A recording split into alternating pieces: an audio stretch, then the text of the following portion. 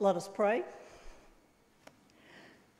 Most loving, most gracious, most forgiving Lord, we thank you for this glorious day and all days. We thank you especially for gathering us today to do the work that you have given us to do and to do the work that the people of Southport have given us to do.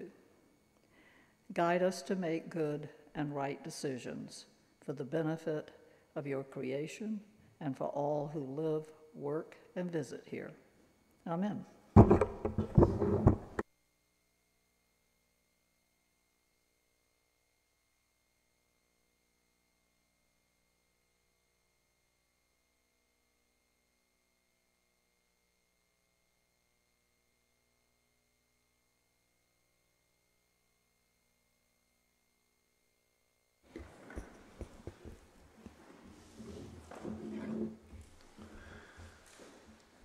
Madam Clerk, do you have anything for public comment? Adam Stedman.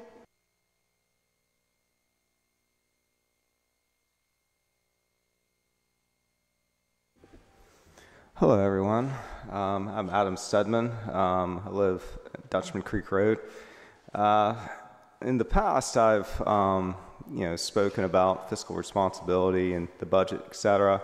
I have a budget request today that I think would be of substantial public benefit for the town.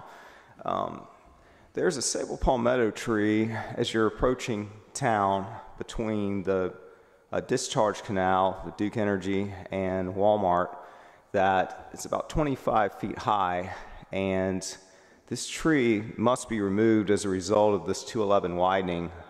It's part of the drainage ditch that's being put in there. It's right where the, welcome to Southport sign was, before they removed it a few months ago. And this tree a particular company has been subcontracted to remove this tree by Barnhill. This company has also removed some other trees coming into town, in the traffic island, etc. And it's a reputable company, done work for me. I do not have any financial interest in this company at all. I want to make that clear. But I do know that it's a reputable company. And there's a proposal, a very informal proposal. He could move the tree for the public benefit of Southport. Now, I would just be a facilitator. This would be something that would be contracted between this particular company and Southport. But basically, the informal quote is between $1,500 to $1,800.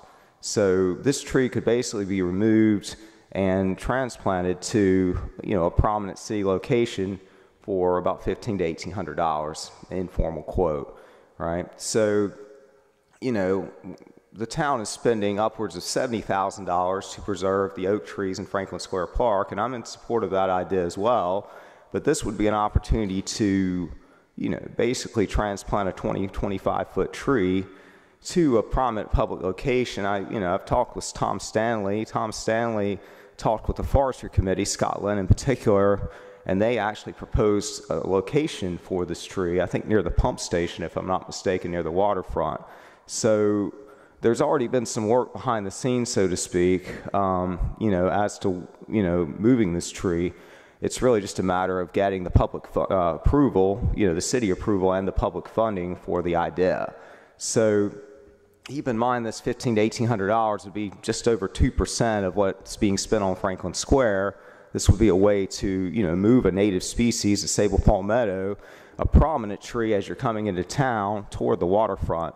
So, we basically move it from along the road to right along the waterfront for everyone's public enjoyment. So I think it would be a really beneficial idea. And if the city were to approve it, would not want to allocate the funds, I'd be happy, within all ethical guidelines to try to make up the shortfall myself if necessary, because I think it's really important to save this tree.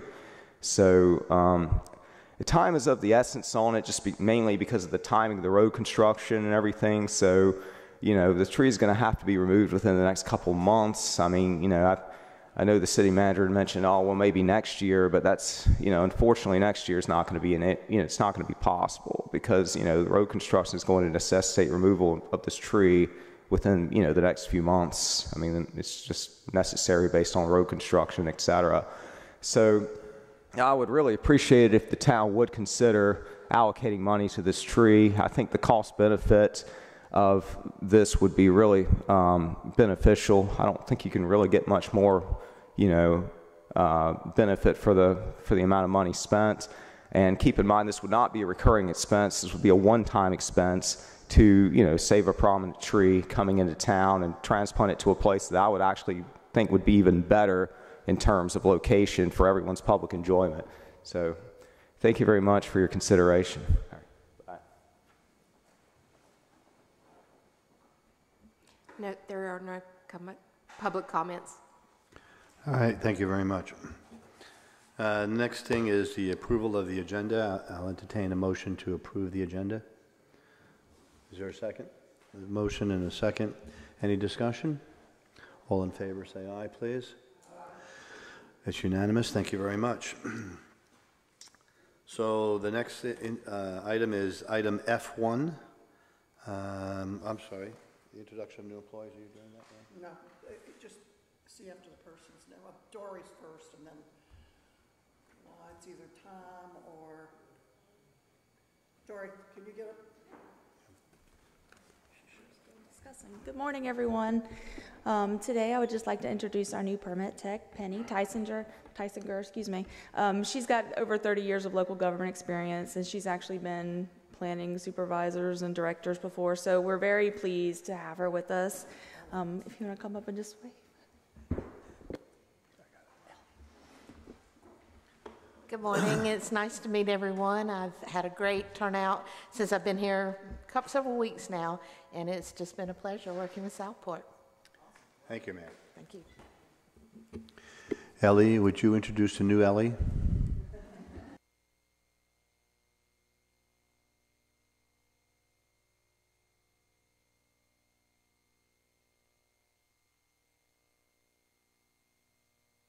Good morning. I'm Ellie Pittenger. I'm on my last few legs of getting towards retirement here, and I have a very capable gentleman who will be replacing me, and I would like to introduce you all to the city's new energy manager, Mr. Larry Didden. Just say hello. Thank you. It's a pleasure to be here, and I'm looking forward to working with you all. Thank you, sir. And I've enjoyed the conversation we've had already, so I look forward to further education. So the next, Mr. Jarvis, are you up? This is for presentations of the capital improvement plan. And I really do want to thank Mr. Jarvis and the department heads for putting this together, because we've asked you to find some rocks and we haven't described what the rocks are. Okay, thank you and good morning. What I'd like to do is briefly describe what goes into a capital improvement program, how we arrived at where we are today, and what we're requesting you all to do as we go forward with our 2025 budget year. So, for those of you who were not here last year, a capital improvement program, or a CIP as we'll call it, is a multi-year plan that's used to define the scope, schedule, and financing of major capital improvement projects for the city government. The City of Southport is now in its second year of preparing and updating this program. The intent of the 6-year capital improvement program is to make a plan that shows steady progress in preserving the capital assets of the city. Typically, a capital asset is defined as a city-owned physical asset that has a useful life of more than 5 years and is of significant value. Capital projects are undertaken to install or improve the useful life of those capital assets. They typically occur as one-time projects, but they may be phased in over a period of fiscal years depending upon the financing and other factors. Capital projects are usually differentiated from ordinary repairs or recurring maintenance. Some examples of capital projects include land acquisitions, the construction of or major improvements to public buildings, recreation facilities, roads, and utilities.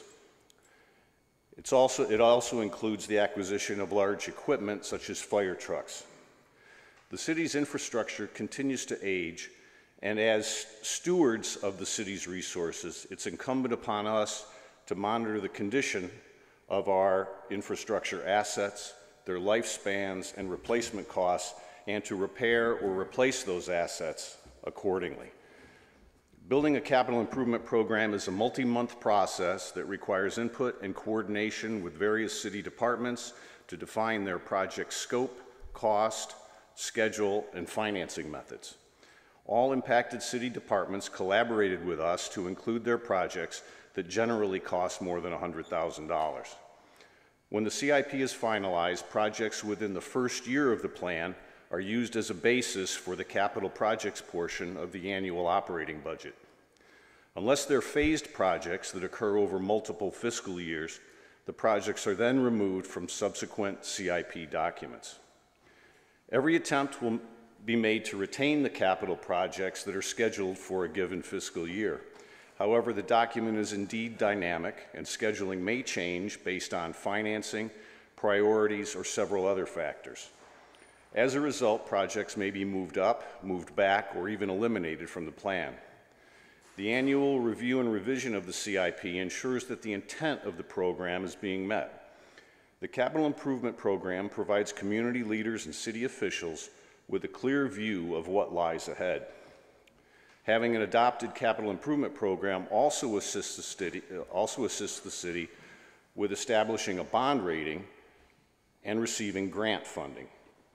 Our intent today is to provide this background on the capital improvement program's preparation and to entertain the board's feedback on how it wishes to proceed with subsequent reviews of the CIP, recommendations, and finalization of that CIP. And with that, I will entertain questions. Are there questions from the board?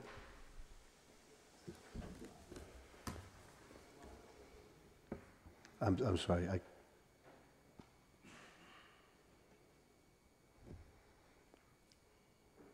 Alderman Mosteller, I'm sorry, I didn't hear you. Did you have questions? No, it's a lot to take in. Okay. I've got things, but I think there's too specific at this point to discuss. Yeah, I have a whole bunch of notes, but one of the things, and I was talking to the manager about that, is that when we're looking at this document, it has figures in it, cost figures. Right. And some of those costs are where the money's already been encumbered. Let's assume we're going to put a new electrical station in.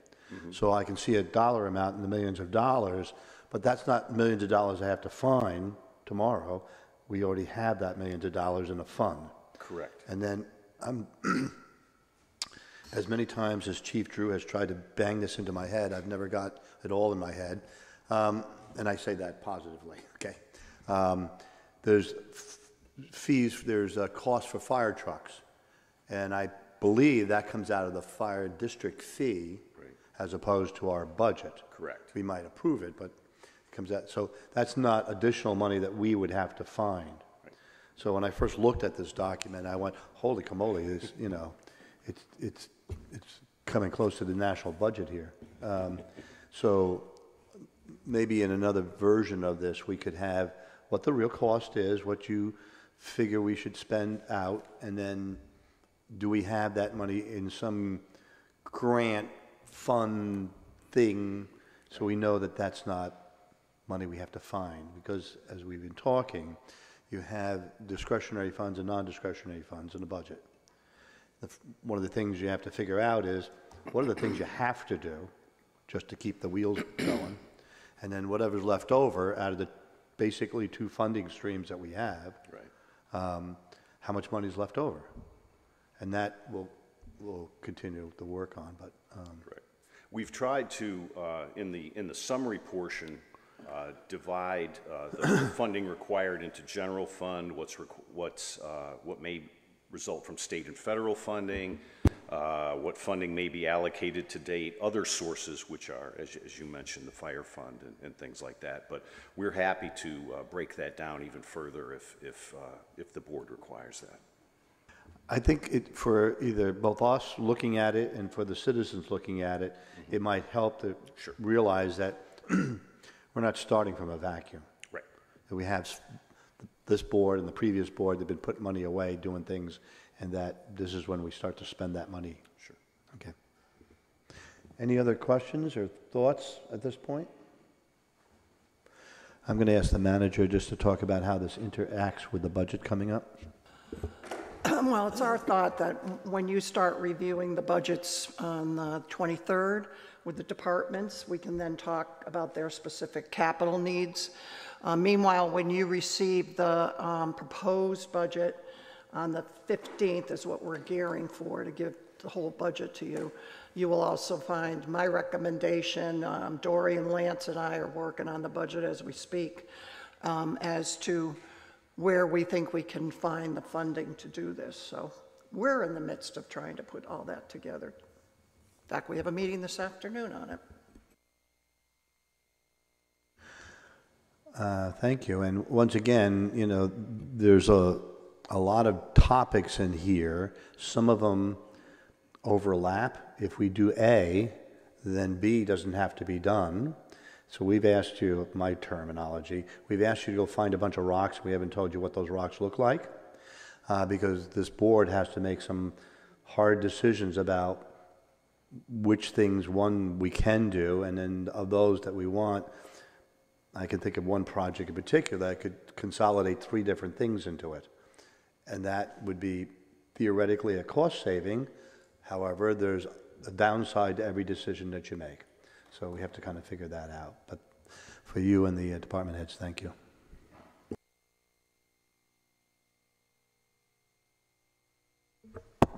We've been hearing for, gosh, years from people saying, why don't you have a master plan for all the things that you've got to do?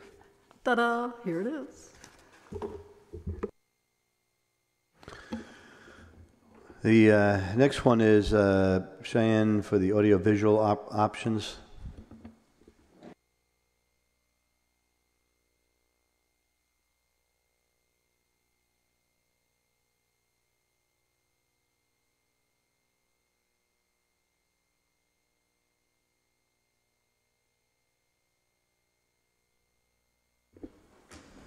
Board, Mayor, good morning. Happy April 1st. I cannot believe we're already in April. But what this presentation is to kind of go over some of the AV options, solutions, and potential concerns with both AV systems in the community building where we are now and also in Indian Trail Meeting Hall. Also, please feel free to stop me at any point if you need to.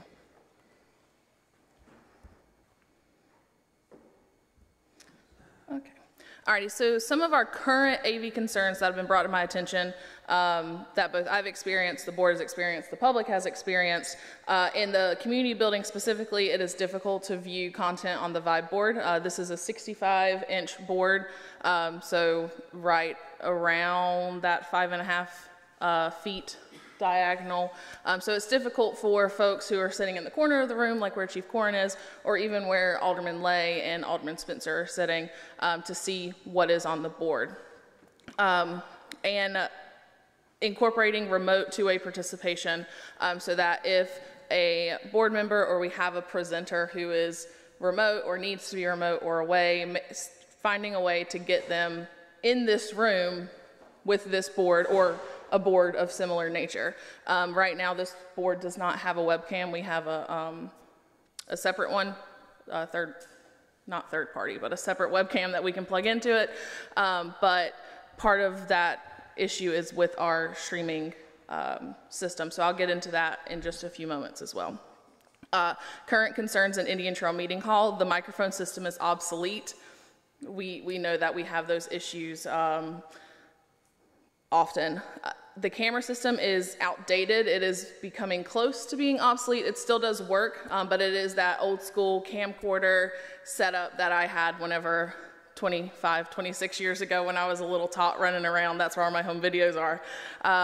And when we have presenters, y'all are not able to actually see the presentation because the TV is behind you. So those are our current concerns that I'm going to address throughout the presentation. Again, if you have another one, please feel free to let me know. My computer's not going to change the vibe board. Some of the solution concerns that I have, because we do have solutions, so I want to go ahead and be upfront about those as we're getting into it.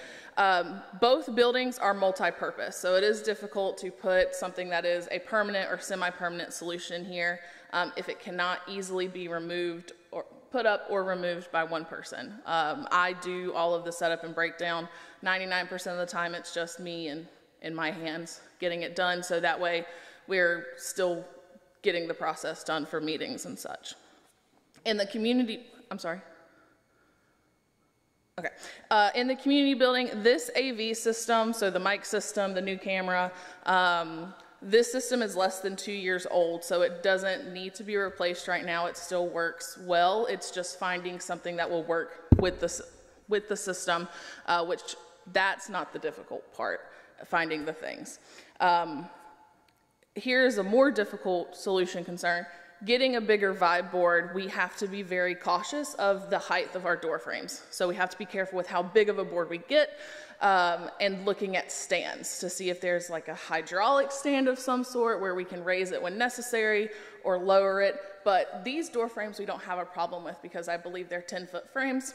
The hallway door frames where we store the vibe board in the AV room, those are your standard, I don't know, 7-foot door frame. So it's more difficult to get a bigger board because as those extend diagonal, they also extend upward, not just width. In Indian Trail, what are some of our solution concerns? We'll need to pick a camera system that will still be able to integrate well into our current streaming system, which is called Boxcast. And the reason for that is we use that streaming system in both buildings, and so those streaming settings are intertwined with each other. So making sure that whatever system we have works with Boxcast. Boxcast is a well-known streaming service though, so again, it's not going to be difficult to find something to work with it. Where we're going to probably run into some more concerns with that is going to be pricing. Presentations on the vibe board would this has further explanation in another slide, but presentations on the vibe board, if we were to get a new one in here, move this one to Indian Trail, would need to be manually done or we'd have 2 clickers. That's not an issue because if we were to put the vibe board in Indian Trail, it would go, you guys know where I sit, like in the back, right behind me. So I can either reach up and tap the screen or I can forward press it. There are easier solutions to needing 2 clickers. So the options. Biggest option here is figuring out something to do with the screens. The first solution that I came up with was get a bigger screen, but then we run into the height. So we would need to look into getting a like hydraulic stand of some sort or a shorter stand that's still at the same, like the bottom level is still at the same height. So that way we're not losing too much of the viewing space, square footage, square inches. Another option or solution that has been brought to our attention is mounting screens somehow in here. And it's not that we haven't thought about it or things of that nature, but because this is a multi-purpose building, it would need some sort of covering for it. And I don't have control over the building. It's not my building. I share this building with community relations. So I do have Elena in the back if you have any building specific questions for community building or Indian Trail, because those are both run by the community relations department. So that way she'll be able to answer those specific questions that I'm not able to. For Indian Trail solution options, this is the first bullet was where I was talking about if we get a new board in here or a new solution here, we can actually take the vibe board to Indian Trail, mount it on that back wall, so that way we've got the TV for our public viewers to see, and then the vibe board for y'all to see from where you sit in Indian Trail, so that way everybody can see what's going on. An upgraded microphone system. As of right now, I do have a demo scheduled for y'all on our first budget review day or budget workshop day. It would be a Shure, S-H-U-R-E audio product. We can talk a little bit more about that once we get to the cost section, because it was a little pricey, but I would like to tell you more about those microphones when we get there. And then an upgraded camera and live streaming system, if necessary. All right, anticipated cost. For the community building, for a new smart board or interactive whiteboard, we're looking at around $7,000 to $10,000. There are a couple options that I've looked at. The Vibe brand, which is this one, a smart board, which is what you've probably seen in classrooms for when y'all were coming through, or your children or your grandchildren, or a BenQ board. So if you've been in the EOC and the fire department has a BenQ board that has all of the interactive features that we're looking for, and it's a beautiful board and it works wonderfully. I like playing with it. But they also have a 75 and 85 inch option as well. But again, we get into those kind of weird size constraints. But for that, we're looking at upwards of somewhere between $7,000 and $10,000. For Indian Trail Meeting Hall, this is where we will probably see, or we're anticipated to see a lot more of the cost going towards taking the Vibe board from one building to the other. That is just the cost of staff manpower. So that is just part of our day-to-day work. An upgraded microphone system. This is the demo that I have scheduled for y'all on April 23rd. I did not put this in the presentation y'all got because I just got it on Thursday. The microphone system itself would be around $48,000. So what that system would be, this is the upward number because I requested it for 20 microphones so that we had extras, but again, I wanted to aim high and then bring it down instead of saying, hey, here's the price for 10, but we need 15. So it would be 20 microphone sets, so it would be the base of the microphone, well, like the base, and then the gooseneck, and then the system that goes with it. These would be rechargeable, so no batteries. Woo! And after every meeting, I would be able to go put them where they are in their case, plug them in, and they'd be fully charged, ready to go. They do have a 8 to 12 hour capacity for time, so we can really get into these evening meetings, but part of why the price is so expensive is because of the base. The base does allow for voting capacity, so that could be sent directly to the clerk's computer system or microphone, so that way it'll show, it's like, hey, Alderman Carroll voted this way and Alderman Kelly voted this way, and then it comes up and we have that full record right there, so we don't have to scramble and say, oh, where did the votes go? Not where did the votes go, but like who voted where, if it's not unanimous. So that's a little bit about that microphone system. And then that's option A, so just the microphone, but we keep the current camera and filming system. Yes? Why would we not move this dated equipment to that location and this new equipment to this location? That's a great question. So this equipment is all hardwired in this building. So I can look into that and see what it would take to swap it out and see what that would look like if the current wiring and system could support a new system, and then what it would take labor and material wise to get this system over there. So I can definitely look into that and see what that looks like. So the option A was the one microphone, and then option B would be upgrading the entirety of it. So essentially getting the system that we have in here right now and getting a second one to go in Indian Trail Meeting Hall. That one is around $40,000. And that is from Landmark Integrations. Those are the consultants who did this system 2 years ago, excuse me. And they are out of Hampstead, North Carolina. I do have another meeting on April 16th with Acoustic Creations. They're out of Wilmington. I was not able to get a hold of them before get with them before the meeting today. So that's that is where we're at with our audiovisual. Yes, ma'am. I am so glad you mentioned that, because when I was going over all of this on the agenda, I thought to myself, first of all, you have done an enormous amount of really good work on this, and I think you understand some of the built-in problems that we're dealing with, mm-hmm. that we have a system here, for example, that meets needs that are counter our needs. I mean, having things placed there the reason for that, it's boxed in, and it has nothing to do with the public's or our need to be able to see. And I mean, for example, I can't see the whole screen because the podium partly blocks it. People down at that end probably have difficulty even seeing the screen. People get up to address us, as you are right now, and you are having difficulty actually looking at us.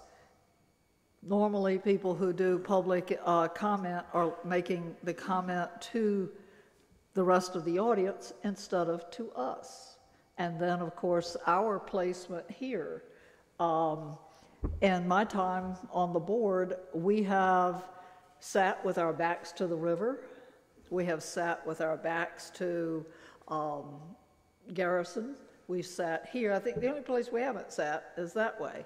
And none of it really works well, but it really doesn't work with the audiovisual needs. And I'm just talking about this building. So I went to Google, of course, and I found half a dozen places in Wilmington that do this. This is their business. They are experts at this. And the one you just mentioned, you know, for example, for state and local government, our team of professional audiovisual integrators will work in conjunction with your blah, blah, blah. They know what they're doing. All we have to do, I think, and they do free consultations, or so they say, and we have to figure out what we want. What are our needs?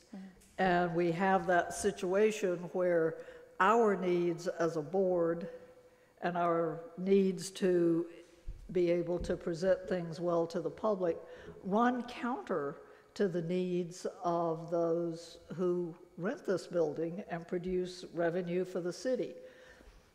I don't envy your job at all, Cheyenne, but it's on us, the board, to sort out those requirements and then figure out how we meet them.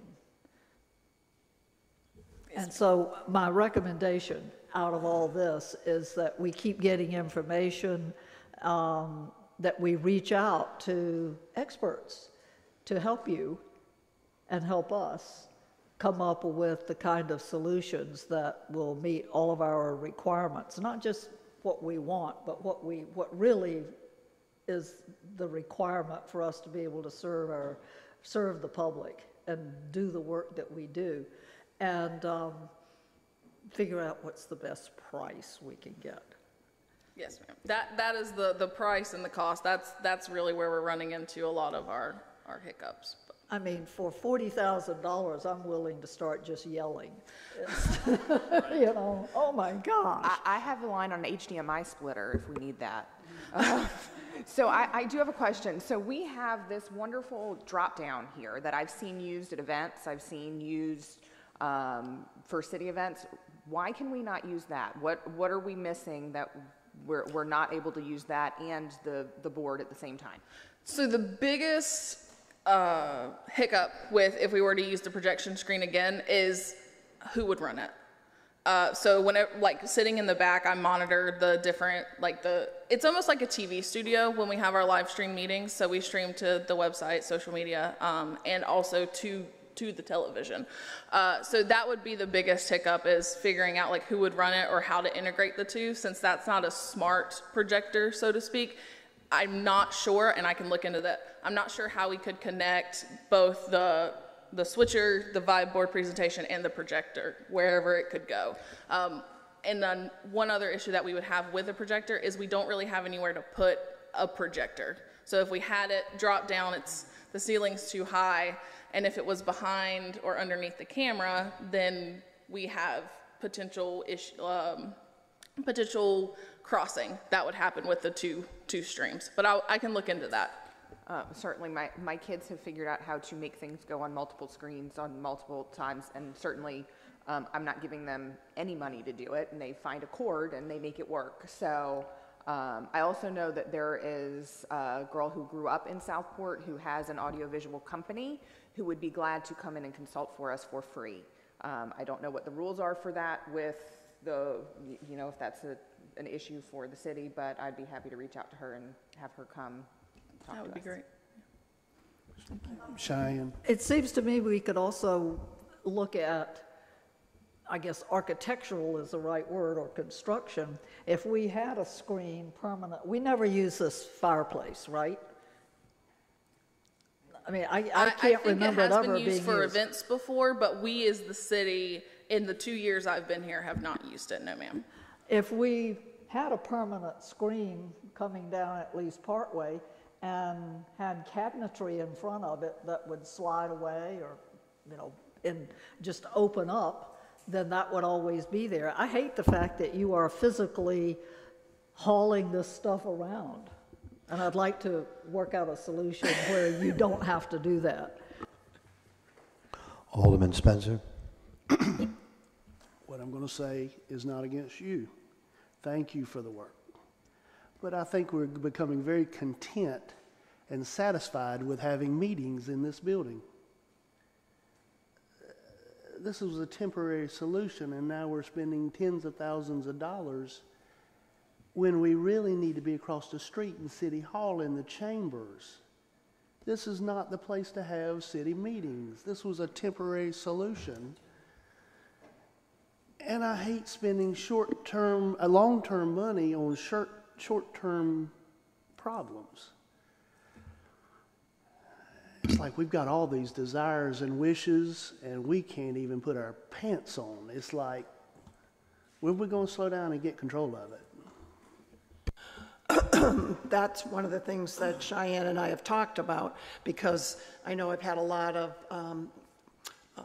some of you have said it to me, well, how come we can't be Oak Island? Well, how come we can't be Brunswick County? Why can't we do our AV stuff? And the answer is, because you don't have a permanent council chambers.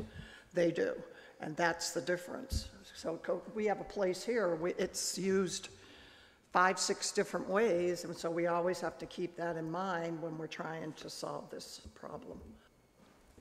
Cheyenne, getting back real short term, if whatever system we get, a lot of times you're taking a look at the agenda and it says it's on page 22 to 25. Do we have the ability to just shoot that up onto the screen? That way I'm not going like this to try to find it?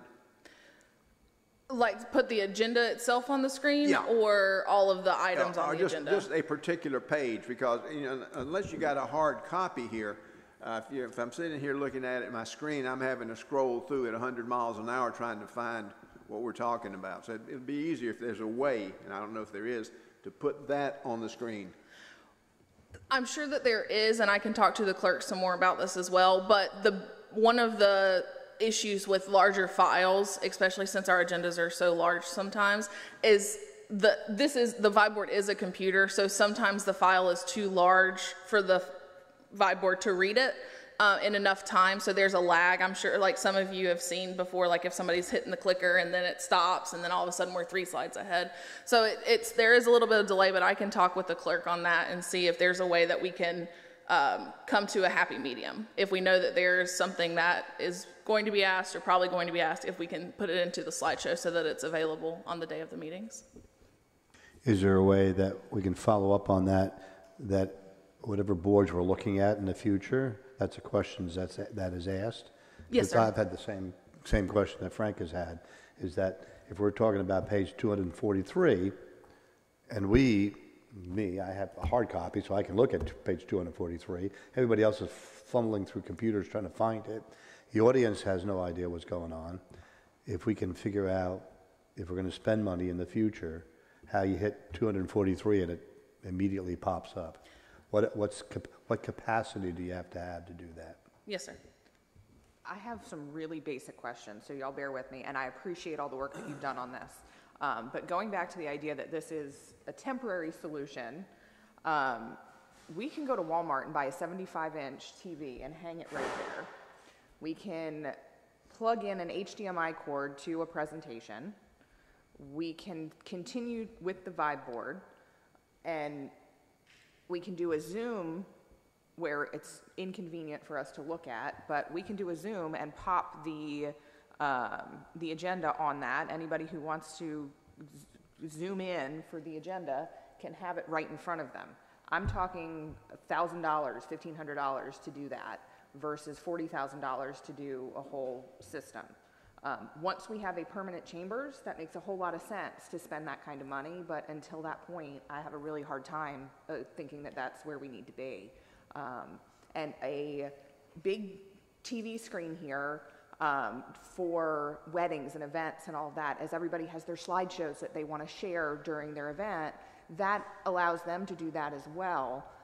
It's not just a single-use option for us. It takes away the need for a projector screen, and it would allow us to offer that potentially as another amenity for those people who are considering renting the space for those events as well. So just something to think through. And then there's a way that when we're not using it, if people say, oh, well, I don't want that ugly screen there, we can put up a picture of downtown Southport or the waterfront or whatever on it, so it doesn't just look like an empty screen that's there and in the way.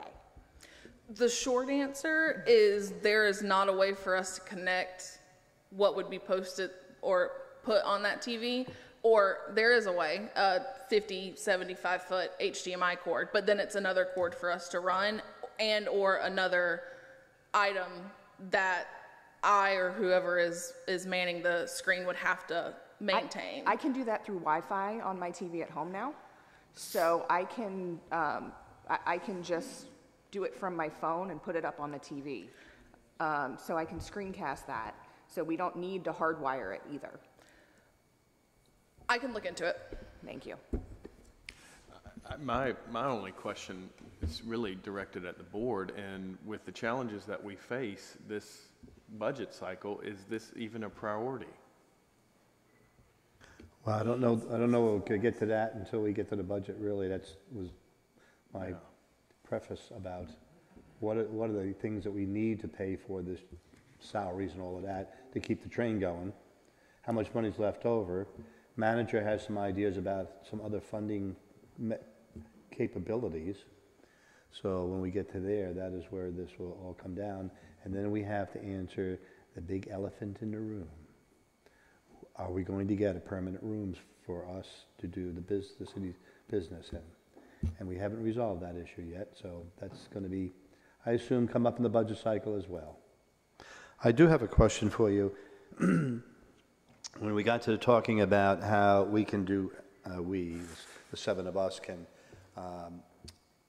virtually participate, our IT people said, yeah, you can do that. You just have to buy another software package. It's already going to integrate, it's already part of the package that you have. Are they involved in these conversations?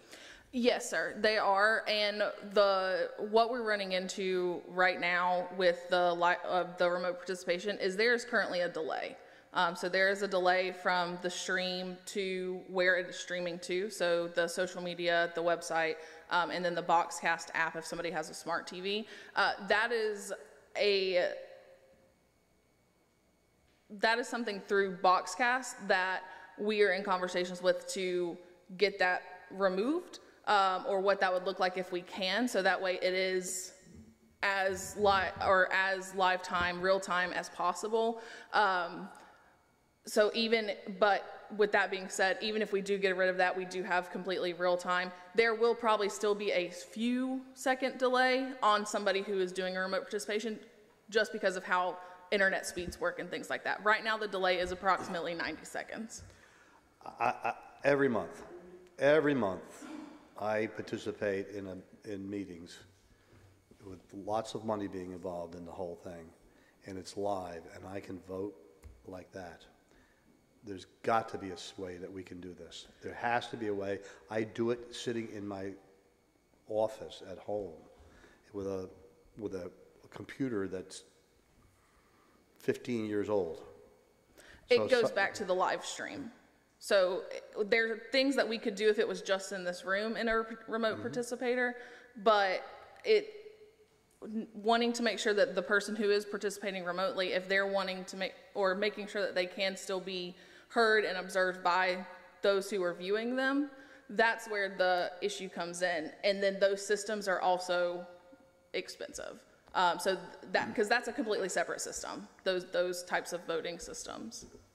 Meryl, could you find out from the organization that you're referring to that, I know what it is, but It's can you called find Teams. out from them what technology and software and everything it is? I can do that. And we've had this conversation just prior to this meeting. So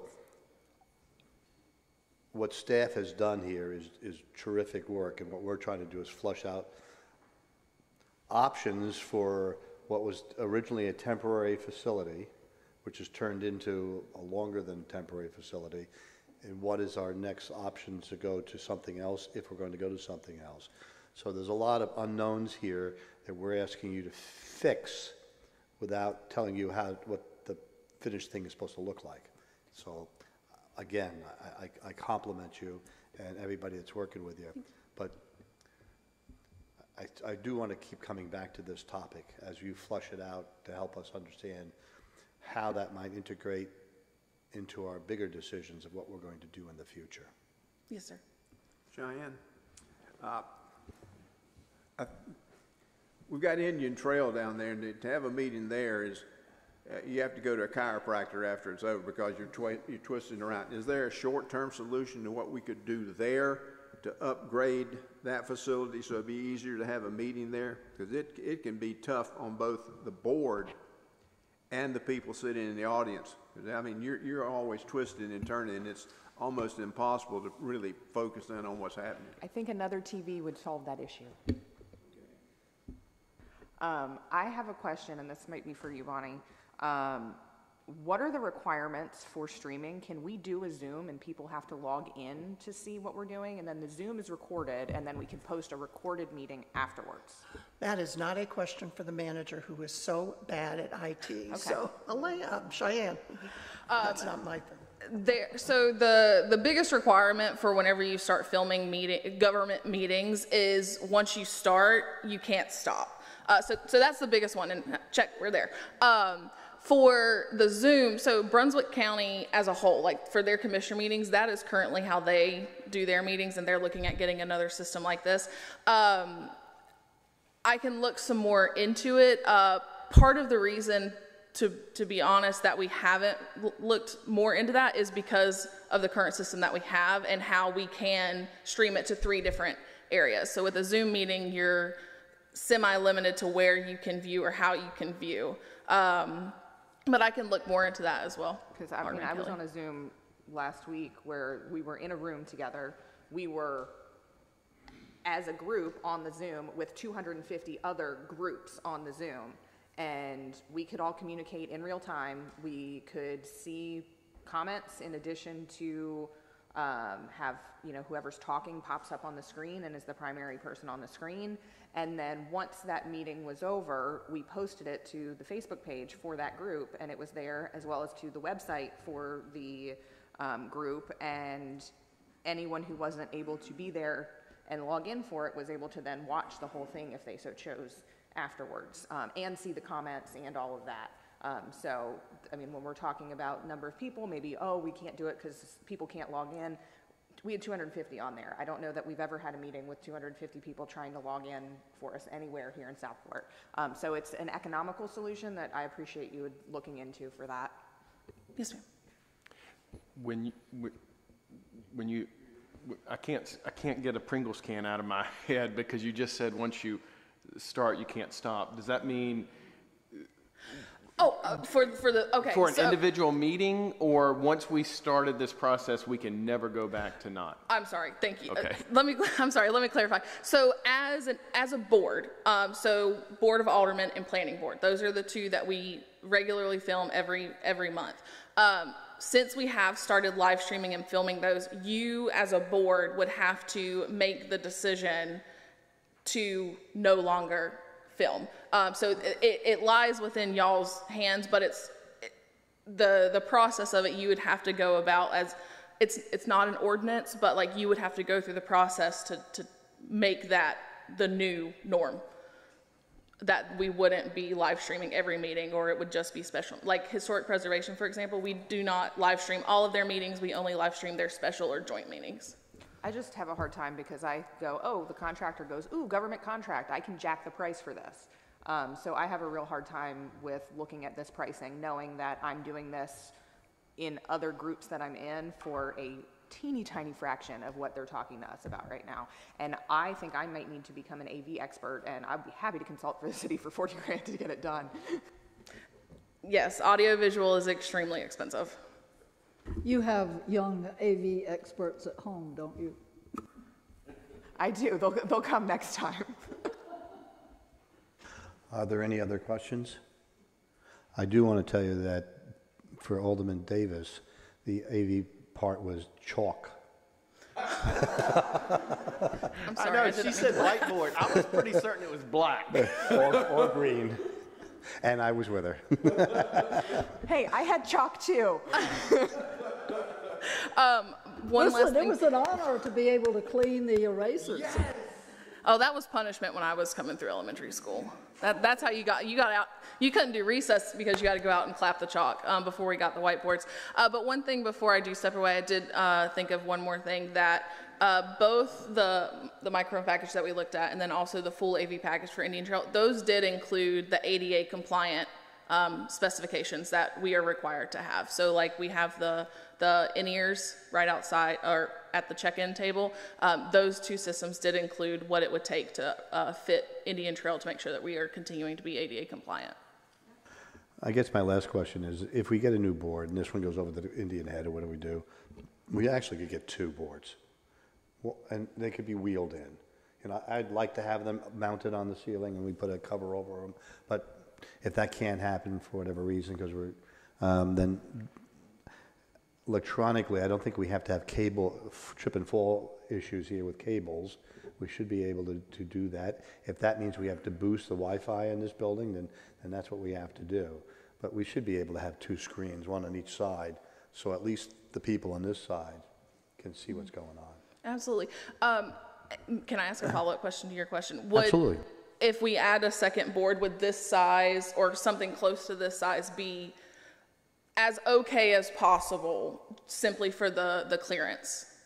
Or, and I'm going to look into both, but I'd also like to have you look at stands that can go up and down. absolutely. I mean, you talked about hydraulics. I don't know if it has to be that sophisticated, but that's too much in the weeds for me to be doing.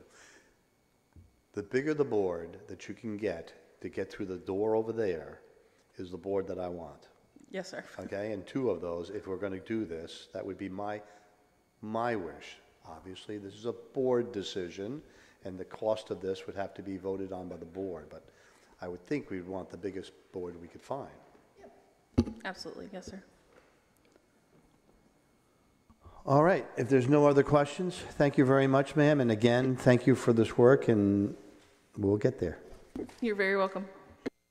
If y'all think of anything in the interim, please let Bonnie know so that she can pass it along to me, and I'll add it into my research, please.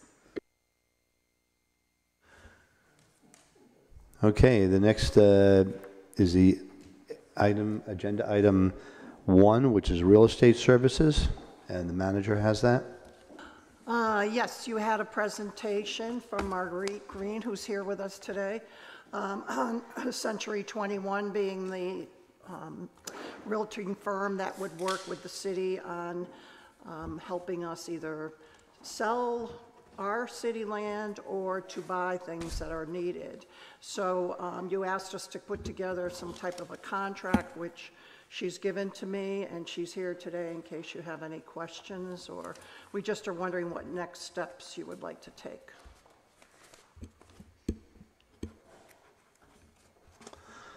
Okay, with that said, is there any questions? I'm going to, for me, I'm going to kind of default to you, the four of you that have a lot more expertise in this than I do, about the pros and cons of this. I have no expertise other than over the years I've bought and sold a number of properties, but I was the originator of this idea that we obtain a commercial broker to help us, because at this point we are tasking the city manager to do things that are actually in the scope of professional services that she's not necessarily trained to do. negotiating, dealing with buyers and sellers. I mean, this is professional activity that people are trained and licensed to do. And for our needs, we've been looking at buying things, we've been looking at selling things, and this is a lot of work to ask a city manager to have to do on our behalf. Plus, you know, there is a perception publicly that realtors have some kind of inherent conflict of interest in anything involving real estate in the city or development. I hope that people will read what conflict of interest is in this state. It surprised me when we were trained that it has to be a direct, personal, financial benefit to you or your spouse. Not your sister, not your brother, not your children, not your in-laws, not your business partner, but you or your spouse. And if that doesn't exist, then the state says you have an affirmative duty to vote, meaning you can't weasel out of a vote that's going to embarrass you or make one of your friends unhappy. You've got to vote. And if for some reason you don't vote, that word, the affirmative duty, means that your non-vote counts as a yes.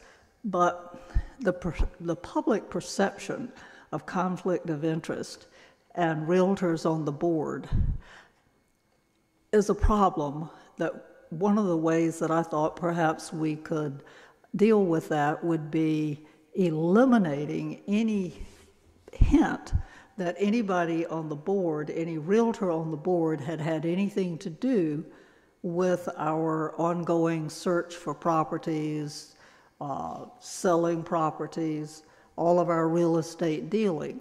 So, and since we fall within the range of commercial, it seemed to me that a commercial broker who had no specific dealings in the city would be preferably a brokerage that did not have an office in this city, would be ideal.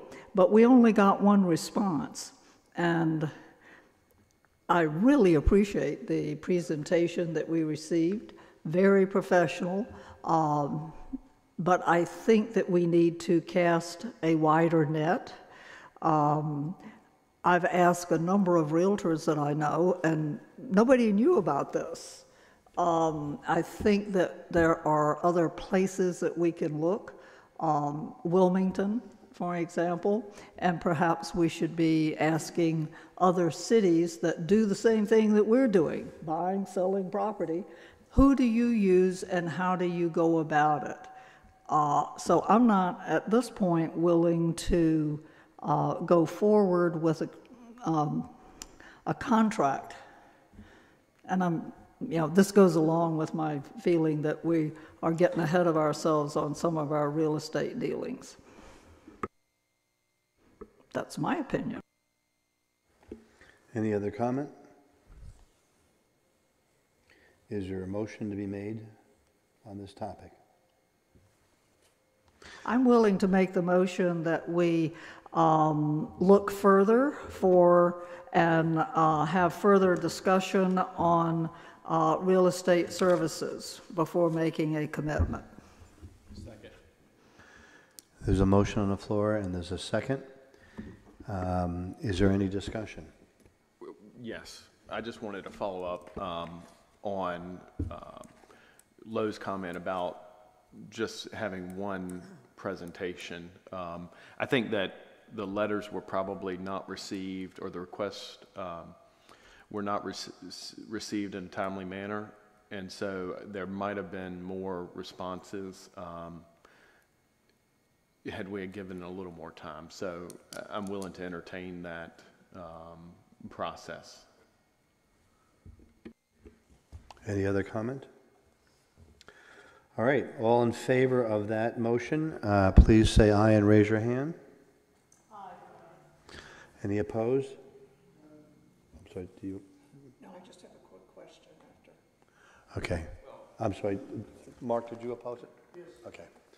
So it goes 5-1. Can we have this, What's the matter? Mark, do you have any? I see this as mostly, we know what we want to buy. We know what we want to buy. They're private properties that are not on the market. We know exactly what we want. We know where they're at. We've identified them. We're just adding we're adding a commission onto the top of it.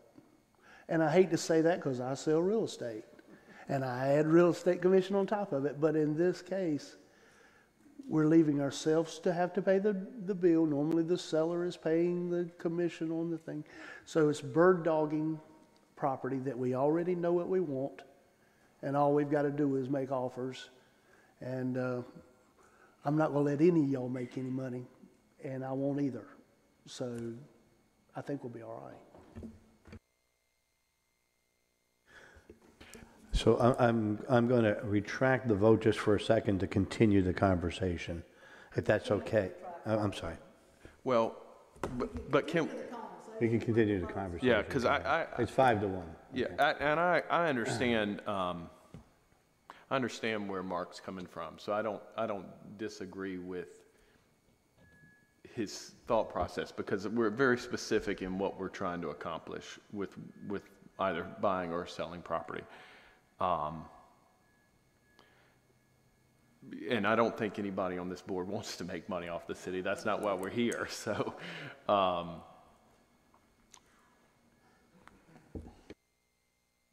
So we don't really have anything that we want. Nobody wants us to sell city property. Every time we sell anything city property, I don't think we need to sell anything anytime soon. We're running out of space. Why would we sell anything? So that's the listing side of this situation, of putting it in the market to sell it, to represent all the people coming at us. Again, I just see that we know what we were looking at is just making an offer on it, and it doesn't have to have a real estate agent to make it, I don't think. On the other hand, there seems to be a good reason that realtors have to go through an awful lot of training, and there are a lot of legal pitfalls you can get into with. If this. Am I right? Oh, 100%. And so I completely agree and see the value in what a real estate agent and a realtor can bring to the table. So I'm certainly in favor of that, because I understand the negotiation process. I understand the psychology of selling and how you go about,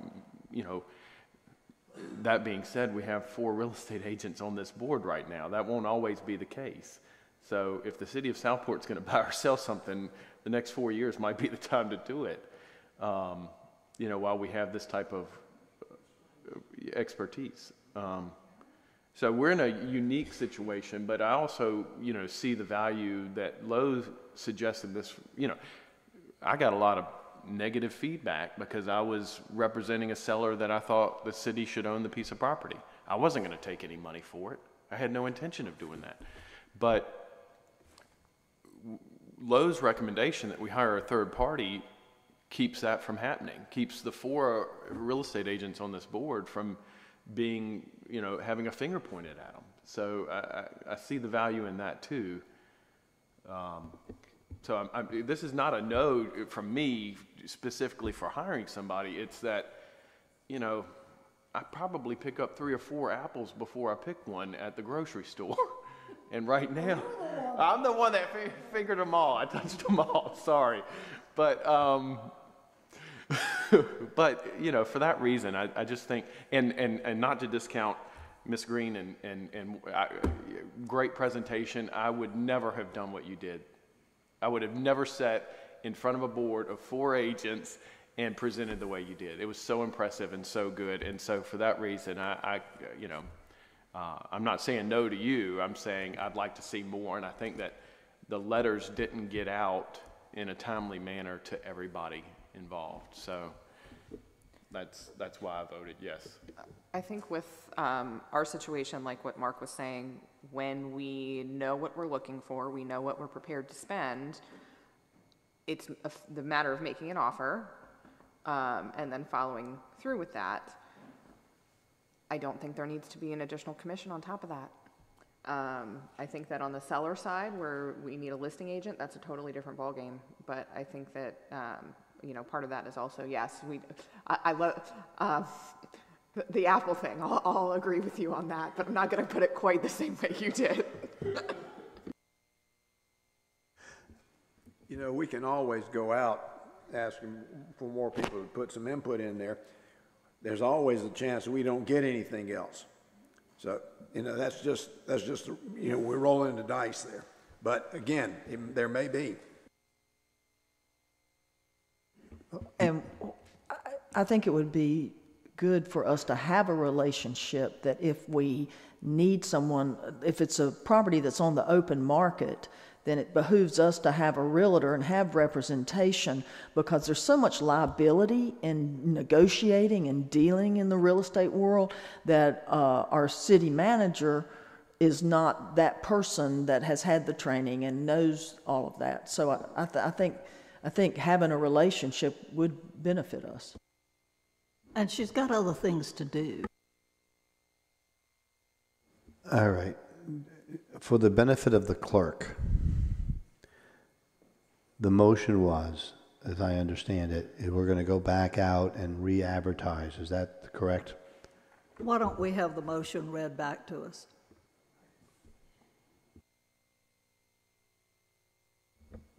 I have Alderman Davis motion to look further and have more discussion on the issue, and second by Alderman Carroll. That is discussion amongst ourselves, and there's no action for the staff to do. It was from the motion that was presented.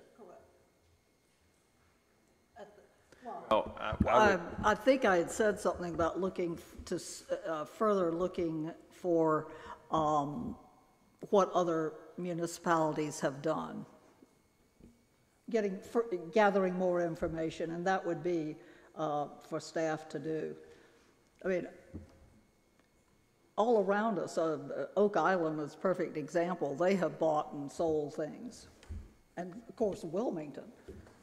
Well, we might, I mean, you know, nothing gets done in city government in a timely manner. And so, and I threw in the timely manner. What I should have stopped with a period. Nothing gets done. But what I would suggest is that let's get stuff done. That's why we're here. Maybe we go so far as to instruct the city manager to put out another RFQ for,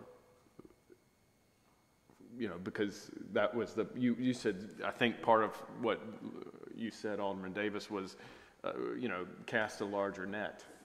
Mm-hmm. And that's what I heard, but I wasn't sure after this conversation that was what our intent was. So are we? That was and the I intent. hope I'm going to do this correctly, and if I don't, I apologize. Is the motion that Alderman Davis, that you put forth, was to go out and do two things: one, look what other people are doing, other jurisdictions, and two, put out an additional RFP to look at this question? Is that what you're asking for? Yes, but I don't know that RFP is the way to go.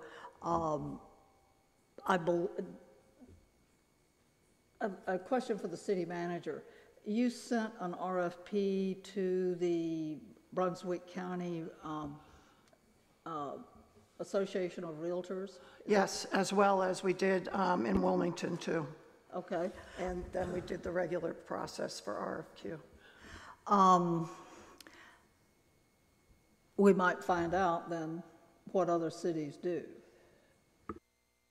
I can do that. I would almost guarantee you it's the city manager or an assistant city manager who does it, but I'll research that. Research and come back to us before we go further. I'm going to I'm not for this. I'm not for pursuing this. But Robert, you're probably right. There are not many real estate agents that are going to get up there and do that presentation. No matter how much ego I have, I don't know that I would have tried that. So there might not be a great selection. I personally voted because I don't want to pursue this. And that's all I'll say from here on out. All right, for clarifications, because we have a number of things thrown on the table. Are we asking the manager, as the clerk stated, that we're going to have internal conversations, including the manager, to figure out what the next steps are? If that is the case, if that's what you all thought you voted on, then we have that, we can go forward with that. And then we come back at another time, and from that information decide what the next step after that is. Are we in agreement that that's what you voted on? With the addition that the city manager will gather more information for us about how to cast a wider net. That can be part of the conversation, but there's no proactive issue here that we've asked the city manager to cast the net at this time. So it is in keeping with what you took down. We've had the vote. It's 5-1. Unless there's some other discussion, ready to move on to the next topic? Well, the only thing I would say is that my yes vote did intend for the city manager to go out for RFP, additional RFP. But I'm comfortable with my yes vote being cast based on what you just clarified. City Clerk, are you good on this? Thank you, ma'am.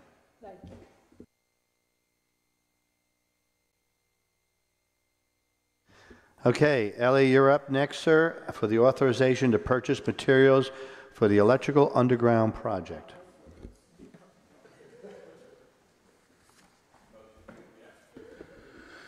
Good morning, Mayor, Board. The next item or step in our undergrounding program is the undergrounding of the Eastmore. And this section is from Fodale Avenue all the way to Howe Street. And we're requesting to go ahead and be able to write a purchase order for the materials so that the materials can go ahead and get ordered, so that we'll have everything ready when they get to go to work on this project in the next budget year. If we have all those materials ready, we won't have to worry about availability delays, and pricing will stay stable because we'll have already paid for it. And the materials, as I have them for this project, come in at $860,000. Is there any questions of Ellie on this topic? Ellie, answer any questions. when we took this off the agenda before, it was because y'all were considering other situations along that? Is that? Yes, we were going to come March 14th and moved this to the side because we were going to look at another project that may have affected the Eastmore Underground project. We're no longer looking at that project at this time. So this does not take in consideration those potential changes? That is correct.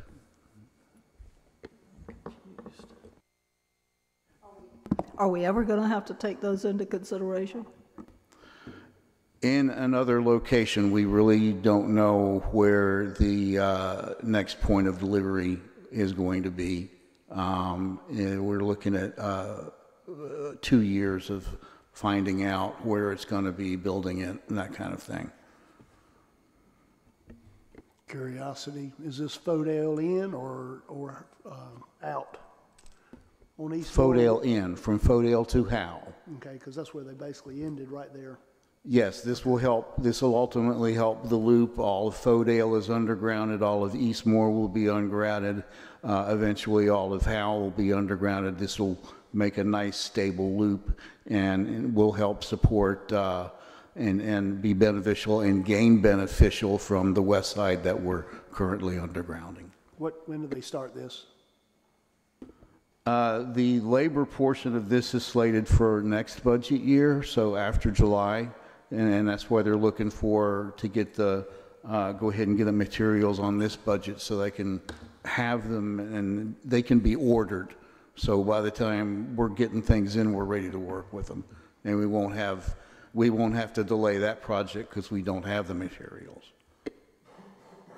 So is that based, typically, I think the last couple of years, we've put 1.5 million toward underground in our budget cycle.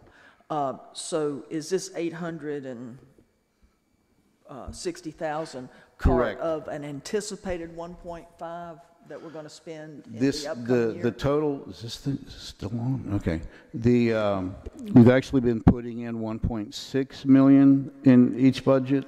We're trying to, and this total project is actually coming in a little over at 1.84 million and some change.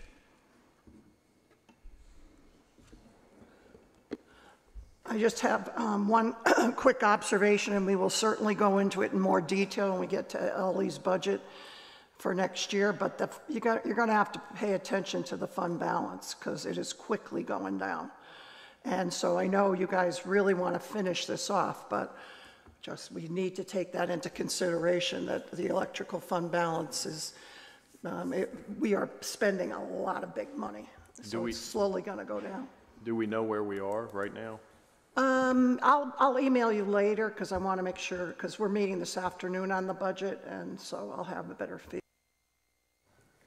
I imagine, though, that all of this equipment and material will never be cheaper than it is today.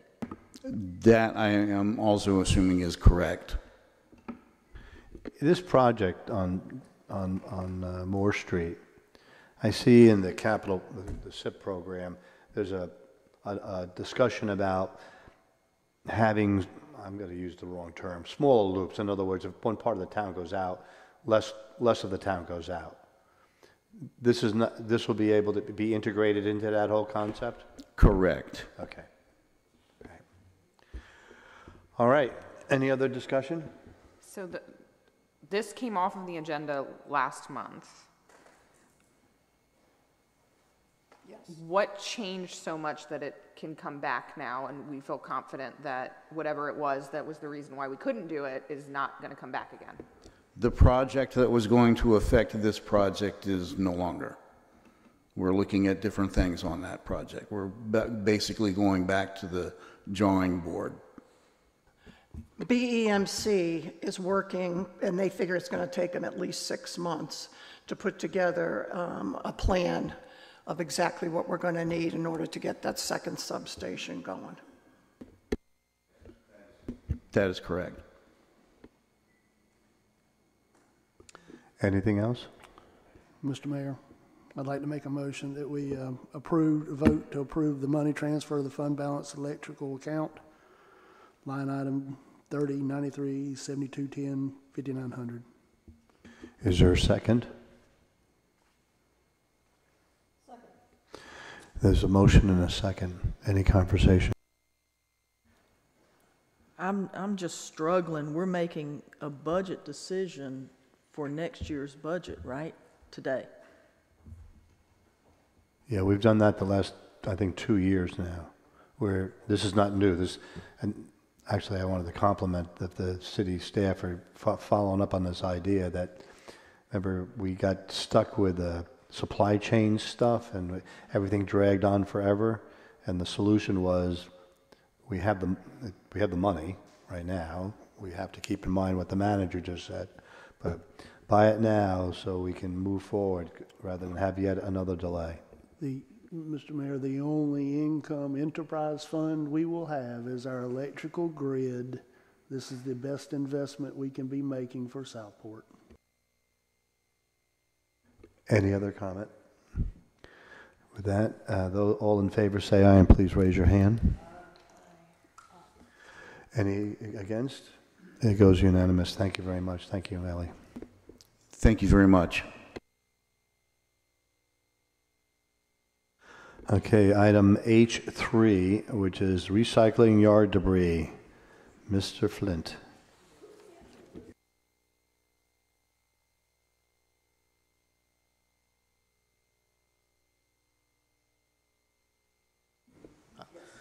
Good morning.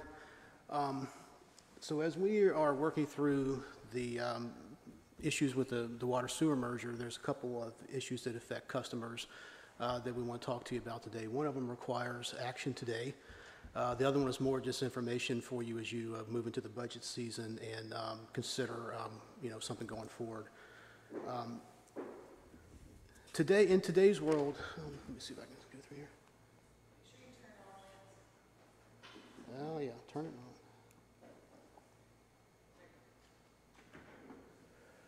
So, as we all know, today's world, the city provides residential pickup of recycling and yard debris for its customers that are within city limits. That is billed on the water sewer bill. It's not an option. Everyone that qualifies, because you live in the city limits and you're a customer, you pay it. You don't get to opt out. You get recycling picked up, I think it's every other week, and yard debris picked up weekly. And we're billing you $12.25 today on your water sewer bill. As we will no longer be doing the water sewer bills, we no longer have the ability to bill for that. So the question becomes, what do we do with those services? And so we have some options. And I will tell you that since this deck was put together, there's new information that's not in here. So I'll just talk you through it, and it makes it a little harder and a little easier on you as we go. So currently, if you're a Brunswick County water sewer customer, you get trash pickup, but you're on your own for recycling, and you're on your own for yard debris. They don't offer it. And so our citizens, who are, of course, accustomed to this, we could choose. Let me back up. Sorry. We could choose to say, you're now Brunswick County customers, and you're on your own for recycling, and you're on your own for yard debris. We could also choose to find a different way to bill the customers and continue to provide both services. Or we could, in fact, choose to continue one and not the other if you so choose, which save the customers a little bit of money, but then put some responsibility back on them as to what they do with their recycling and or yard debris. So how do we do this? So this tells you currently what customers are paying for. The $12.25, I've sort of prorated it out according to what we pay. We have two contracts. GFL is our contractor that picks up the recycling and construction debris, I think it is. Picks up the yard debris. Construction waste removal picks up the yard debris. One of the pieces of information that's new since this deck was put together, and this is important, we pulled a digitized copy of our contracts, so they've all been sent off to be digitized, to look at them, because not too many of us have seen these contracts. And we've realized that the GFL contract, which was originally contracted in 2018, is a 3-year contract that automatically renews if you don't give notice within 90 days. So it renewed in 2021, and it's going to renew on June 30th of this year for another 3 years, unless we give notice today, which is 90 days out, that we do not want the recycling contract. So that's why, that's one of the pieces of new information that's kind of important, and we're going to need board decision. If we don't get a board decision today, the contract is going to renew sort of automatically according to contract terms. Yes, sir. So my question is, the county does not do recycle. That's correct. So when our stuff gets picked up in my front yard for recycle, who recycles it? I don't know. Where's it go? Because if it's going over to Bolivia, it just gets dumped in the hole with all the other stuff, and we're paying for recycle, which is what I've been told happens. I don't know that to be accurate, but that there is no recycling around here because the county doesn't do it, and it all goes to Bolivia. So are we paying for something that actually doesn't even occur? Because I've never heard anybody tell me that our stuff goes to a special place where it's recycled. Where GFL takes it, I honestly have no idea.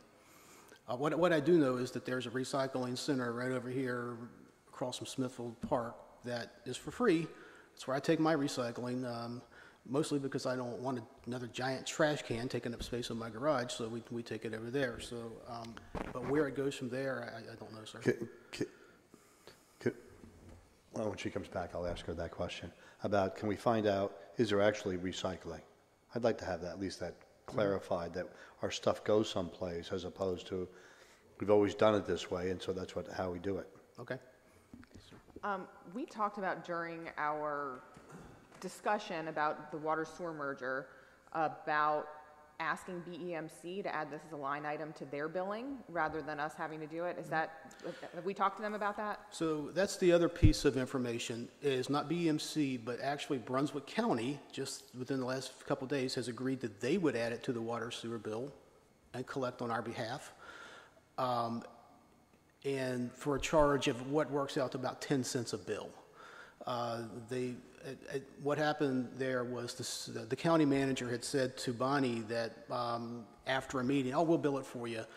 When I took it to the finance director, he goes, yeah, not so fast. I'm not sure I can do that.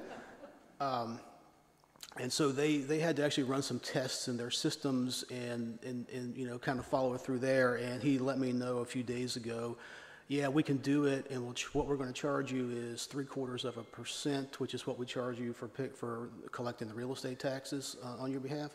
So that works out to about a dime a bill, which of course we'd have to add back to the customer's charges.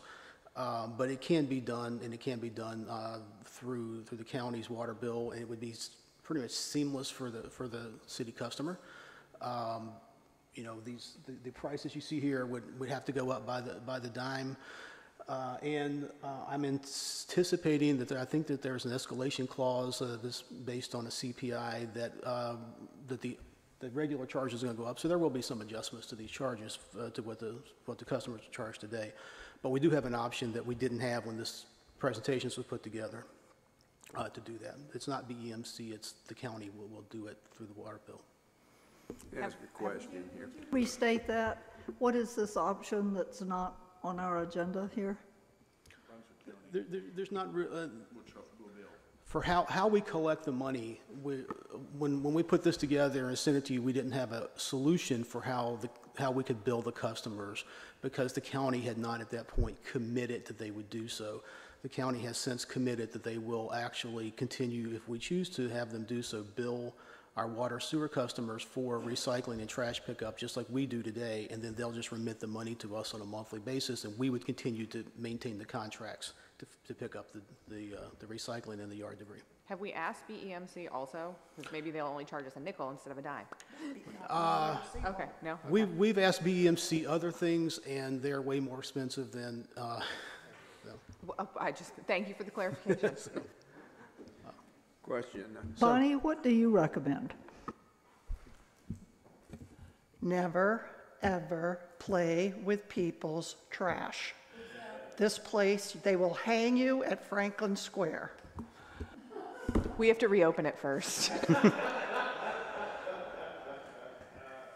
Good question.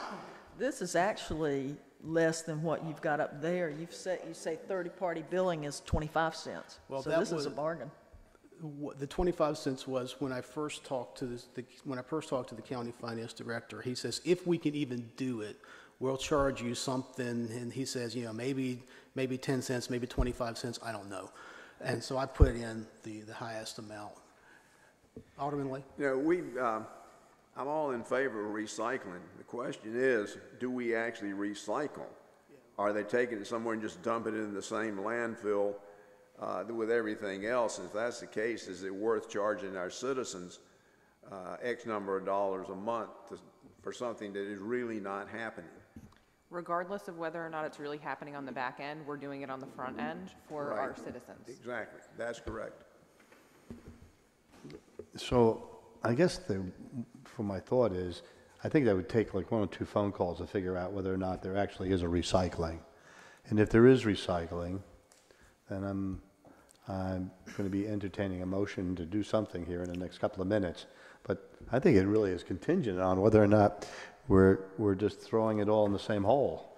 So there's one other piece to this that's important for me to point out, and maybe you picked it up in your presentation, maybe you didn't, but that is that what the customer's paying, the $12.25 in today's numbers, actually also picks up the public spaces debris, right? When Public Works picks up the limbs, and when they pick up road debris and that kind of thing, and it goes to the Public Works dumpsters, and GFL comes along and empties those. The 4th of July cost the city over $12,000 last year on trash removal. All of that public space trash is being paid for here. So if we do away with this, you're going to have to add about 50 grand back to the city's budget from some other source. I'd like to make a motion that we move forward with the county billing the recycling and yard debris pickup. There's a motion on the floor. There's a second. Is there any discussion? What are we doing with regular household trash, garbage? That's The by county will do that, plus the county will do recycling and debris. Not exactly. The county provides the regular trash as part of the county's real estate tax bill. But what they will do is they will collect on behalf of the city through water and sewer bills and just send us the money monthly so that we can continue to provide the recycling and the yard debris service that we currently provide today. What a good deal. So we pay county tax, but we don't get the county yard debris County doesn't have yard debris service. Yard debris, trash. We do get the trash, but we don't get any, and the county doesn't offer the recycling and the yard debris. All right, so we're at the point of voting on this. All those in favor say aye and raise your hand, please. Aye. Any opposed? It's unanimous. Thank you, sir. Okay, thank you. One more item. This next thing I want to talk about just briefly, which is another merger issue. Does not require action today, and this is just educational, I guess, a little bit as you go into the budget cycle. This is the Neighbors for Neighbors program, which probably some of you helped create. So please correct me if I've got something wrong here. In today's world, with us doing the billing for utilities, we have this Neighbors for Neighbors program, which is administered completely through Brunswick Family Assistance, in which low-income Southport residents can apply for assistance with their water sewer bill. The history on this, as I understand it, is in January of 2020, this program was created in response to a rapid increase in the base sewer bills that left some people struggling. As you can see here, prior to May 2017, your base water sewer, your base sewer bill for a typical city resident was $28.50. By the time we got to July of 2019, it had gone up to over $70. And so in July of 2020, this program was created. And how it works is someone goes to Brunswick Family Assistance and they apply for help. This Brunswick Family Assistance then determines if they meet the qualifications, and they send us a list of people by the 10th of every month who's going to get a $40 credit on their bill. If they are a senior, and there's about 28 of them, I believe, average is about 28 monthly. If it's a senior, the city has been paying for that out of appropriated water sewer funds. Lance, can you remind me what our new base rate is? It's on here. It's $39. So that's where I was. We're almost back to where we were. Actually, far below where you were when this program was started. And we're losing our water sewer fund on top of that. Correct. Okay, thank you. And so if you're not a senior in your low income and you qualify, Brunswick Family Assistance will send the city a check. And usually it's about 10 people a month that we get a check for, and we apply the check. But for the 28 seniors that are part of this, the city has been using appropriated water sewer funds to make that payment. So as you go in, and as Alderman Kelly pointed out, today, and the customers have been enjoying their low rates now for 2 billing cycles, and we've received a few positive comments in City Hall about that. Today, the base rate is $39, which is, you know, it's over $30 less than the bill was when the program was started. So I'm not saying there's no need, or I'm not advising one way or the other. I'm just saying that when you get to the budget cycle, one of the decisions you'll have to make is, should we put general fund dollars in to make contributions to Brunswick Family Assistance, which is what we'd have to do since we will no longer have the ability to credit a bill ourselves. We'd have to make a contribution to Brunswick Family Assistance to support this program. That's a decision you have to make. And I will tell you, this thing was double budgeted last year, or the year we're in right now. In the board donations account, there was I think $18,000 was included for this, but it was also included in the water sewer fund, which is where it has historically been paid. I've never seen a dollar paid out of from the years I looked at, out of the board's donations fund. It always came out of water sewer. So it was double budgeted, and you'll have to decide whether you put it back into the budget or not going forward. So. Lance, did these 28 seniors get a dollar credit for their last 2 bills? I'm sorry, I didn't hear that. Did these 28 seniors get a dollar credit on their last 2 bills? Yes, they have gotten a $40 credit on their last 2 bills. But what I'm saying is, if the base rate's 39 and that's all they've used was 39, are they getting a dollar credit on their bill towards anything else? So the bill is more than just the base rate. The bill has the consumption on it too. So the bills are going to be much higher than just $39. That's the base rate, and they have the water portion. I asked that very question, and the Brunswick Family Assistance, the program is continuing, has not yet stopped, sending us the list of folks to get the credit. So yes, the $40 credit has been applied the last 2 months to about 28 seniors that the city pays for, and then we've continued to get a check from Brunswick Family Assistance for the 10 or so non-seniors that they actually send money in for. Is it possible to make in the future, a chart like that chart for the water fees? Sure, I think so. Because our water fees have gone up dramatically as well. And we're only talking, this was started for the sewer, I understand that. But I'd like to be able to see how that, in other words, we'll put the base water. I don't know what the vote will be on this whole thing, but let's assume we do away with the $40. Some other time should we entertain looking at it for the water fees for those same 28 type of people? That's just down the road. Okay.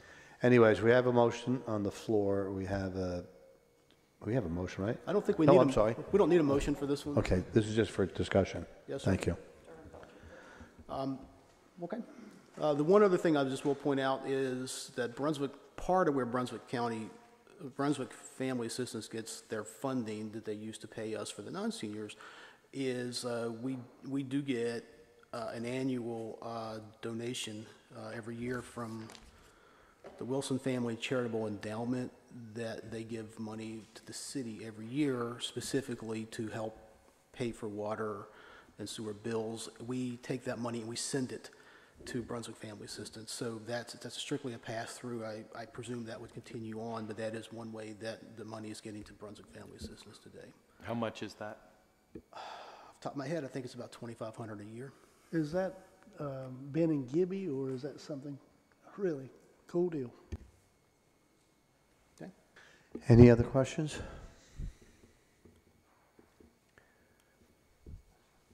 Lance, is that it? Yes, sir. That's all. Thank you very much, sir. Thank you.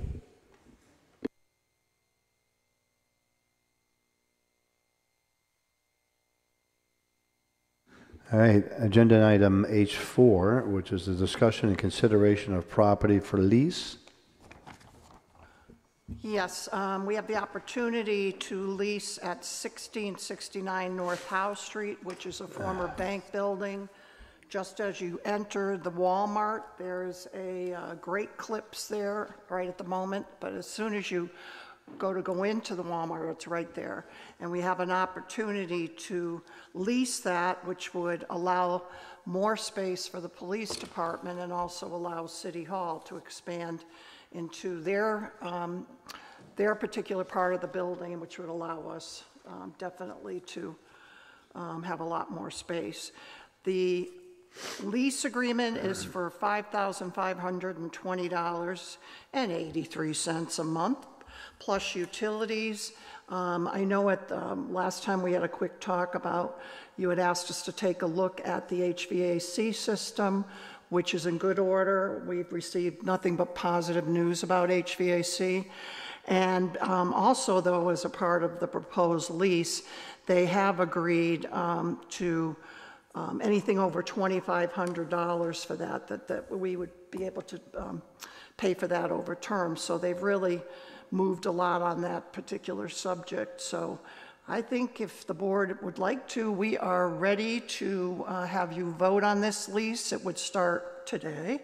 I would sign it, and then they can start making the repairs that are needed and the upgrades to get the police department in there as soon as possible. And Chief Coring is here in case you have any other questions. Okay, I'd like to, for discussion purposes, I'd like to go ahead and make a motion. Motion to authorize the city manager to sign the lease agreement with Admiral Holdings LLC for a 5-year lease at 1669 North Howe Street as outlined on the attached lease to be used for the police department headquarters. There's a motion, there's a second. Discussion?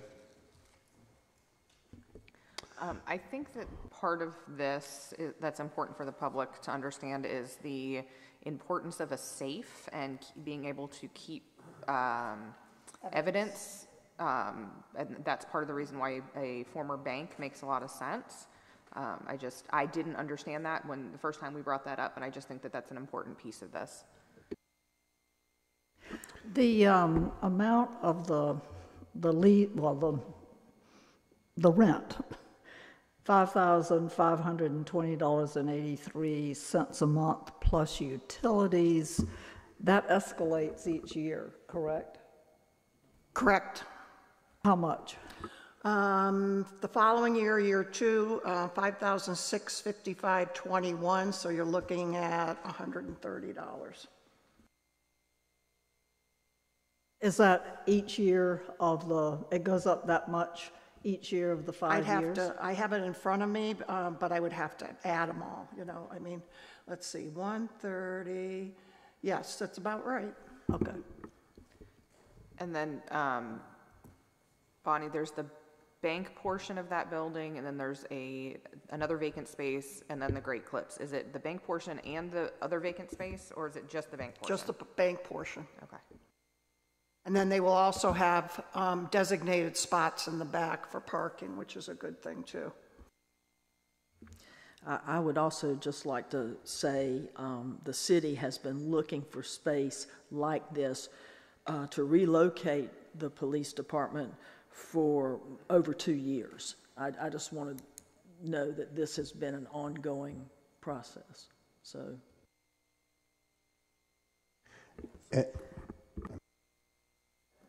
Any other comment? I'll be the Grinch again.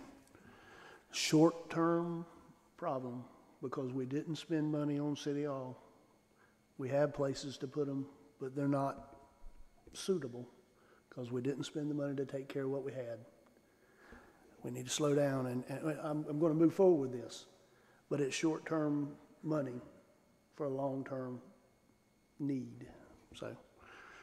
I agree. Bring back City Hall. I agree with you, Mark. And one of the concerns that I had was looking at the Nash Street fire station as a proposed location for our police department in the short term. The cost of upfit for that and what they need, obviously, were not going to be suitable for that space as well. So those discussions were had, and it seems that this is the best fit to move forward, at least in the short term. And then I think during budget cycle, we all need to get really serious about what our long-term plan is and really start moving towards that rather than going, okay, we're going to Band-Aid this and Band-Aid this. Unfortunately, we are in a position where we have to Band-Aid at the moment. So we've talked about at length how I've got young kids here, you've got young kids here, we've got family members here, and we want to make sure we're planning not just for the next 5 years, but we need to be looking at the next 30 to 50 years and what Southport looks like in that time. So I think that while we're going to Band-Aid this, our budget cycle is going to be tough because we're looking at further down the road this time. I think I've said before, in fact, I know I have, I think we have too many underused spaces that we own that we should look at first and spend money. If we have to spend money to get them retrofitted, that would be better than spending $160,000 a year on a lease for something that we don't intend to keep long term. Better uses for our money and better uses of existing facilities. Anything else? Okay, so all those in favor, I'm sorry, go ahead. I don't disagree with what Alderman Davis said. That's the only comment here. This is not if we could go back in time and maintain those buildings in a way, we wouldn't be having this conversation. But right now, in the short term, that's not a solution that we can, I think we can all agree that at this point, we don't have that option. And City Hall can't function as it's intended when they're on top of each other the way they are. I don't see 5 years as short term.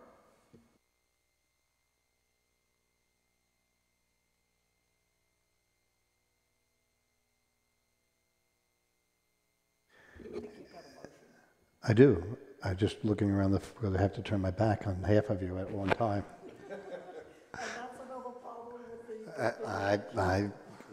There's lots of problems in this world, but the one that we have in front of us right now is a vote. And so all of those who are in favor of the lease agreement, please say aye and raise your hand. Any opposed? It passes 5-1. Thank you.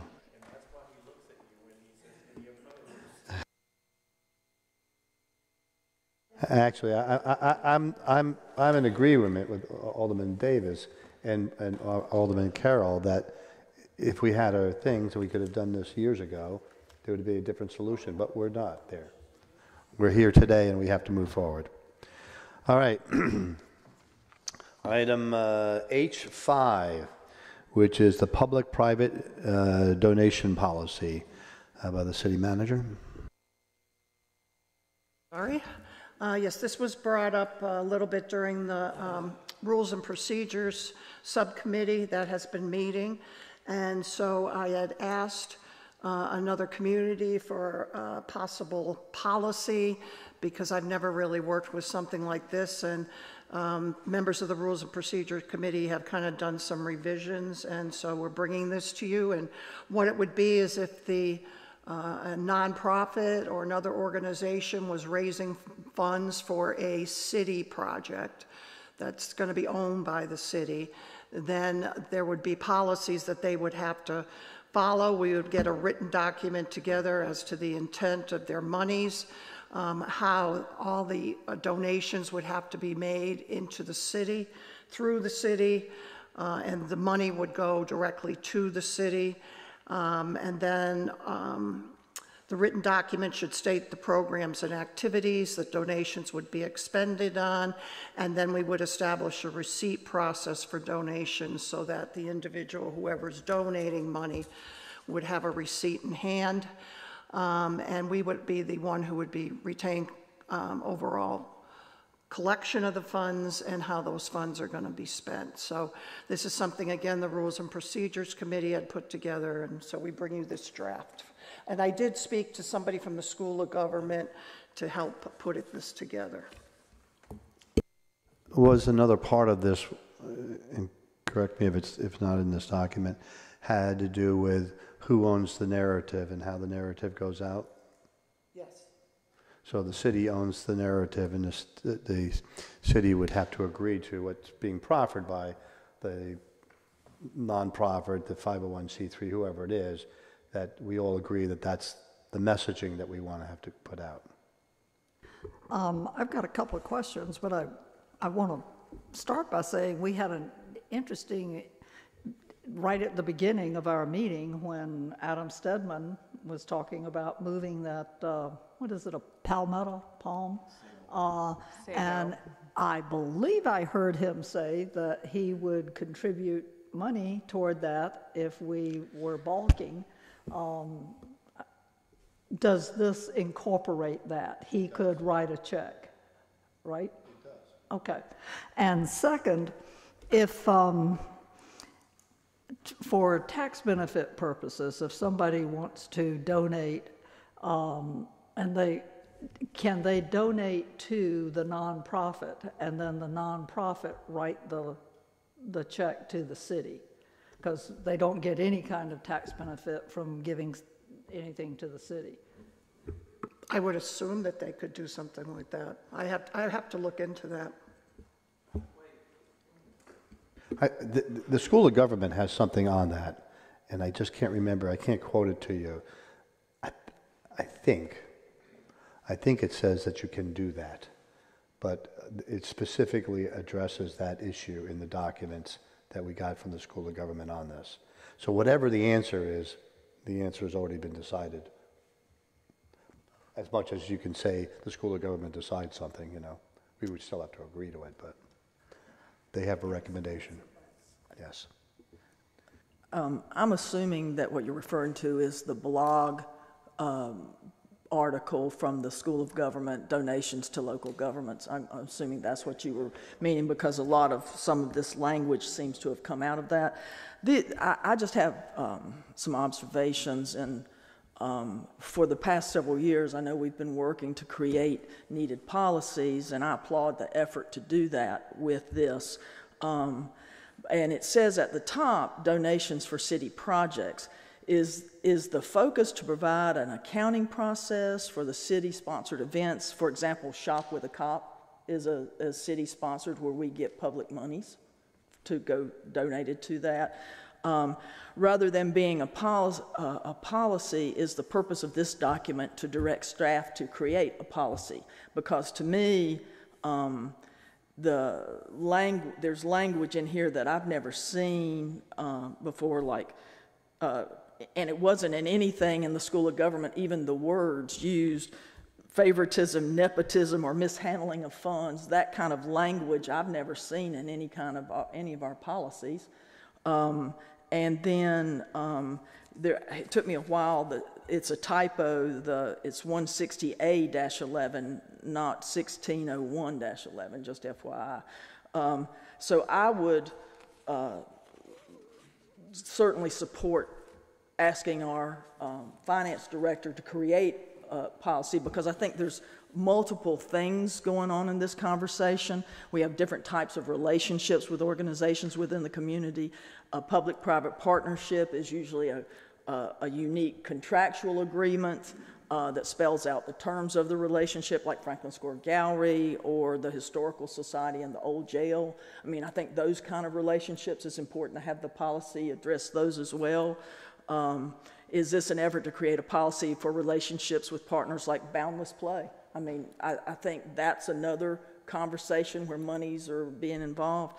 And we have co-sponsored events that collect money with, like, the Pole Banner project. It's a joint project with Up Your Arts, and the city provides some of the hardware, and they provide or solicit money, is what I understand about that. The tea, we have the group that does the Christmas tea, that then the money goes in a line item budget for community relations. So there's a lot. So what I wanted to do was ask Lance, because I figured you'd be here, from an accounting standpoint, would the purpose of a policy like this really be to establish a special revenue fund as opposed to a line item in a budget, so that, much like a grant, so to your point, which I think is the big focus of this, is the ability to track receipts and expenditures, and depending on the project, to be able to span multiple years, because if it was a special revenue fund, then a project that took several years to come to fruition, there would be a way to manage that. Well, I guess my question then is also for Lance is, if I understood you correctly, there would be one thing, a special fund here.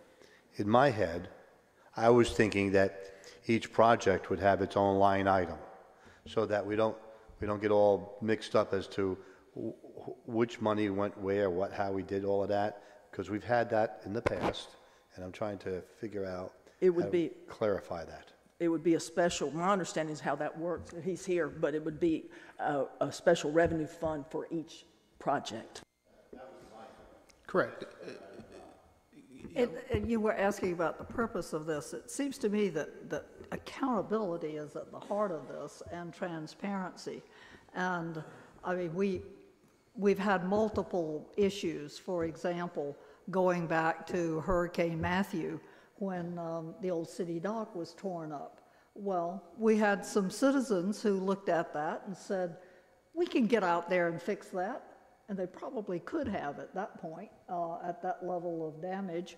And a number of people wrote checks and brought it to City Hall and said, if you'll use this money and buy the materials, we will get out there and we will fix the dock. They sure would like to know what happened to their money. I mean, seriously. And then the weather tower, there's questions that I'm asked frequently about where's the money, what's the process, who's in charge of this, when's it going to happen, and so on. And people have said, I gave money for this. Well, who did you give it to? I don't remember. Well, there's got to be an accounting process. That part we actually can do. Right. For the weather tower, if you gave money and if it got to the city, you can check to see that your money is there. There's the whole list of all, I can't remember how many people it was, but everyone's there. But I think we have to differentiate between projects, like physical projects to benefit the city that are on city property, that are city property, like the weather tower, the old city dock, were we to do that. Or that to come up again, and events, sponsored events to which people can donate, like Shop with a Cop. Well, I guess, and Lance can answer this too, the problem that at least I see is when there's money going back and forth, there has to be a way of doing that. I don't care if you're giving money into the church plate. Most churches have a two-tiered two-person counting system, and they can't be spouses.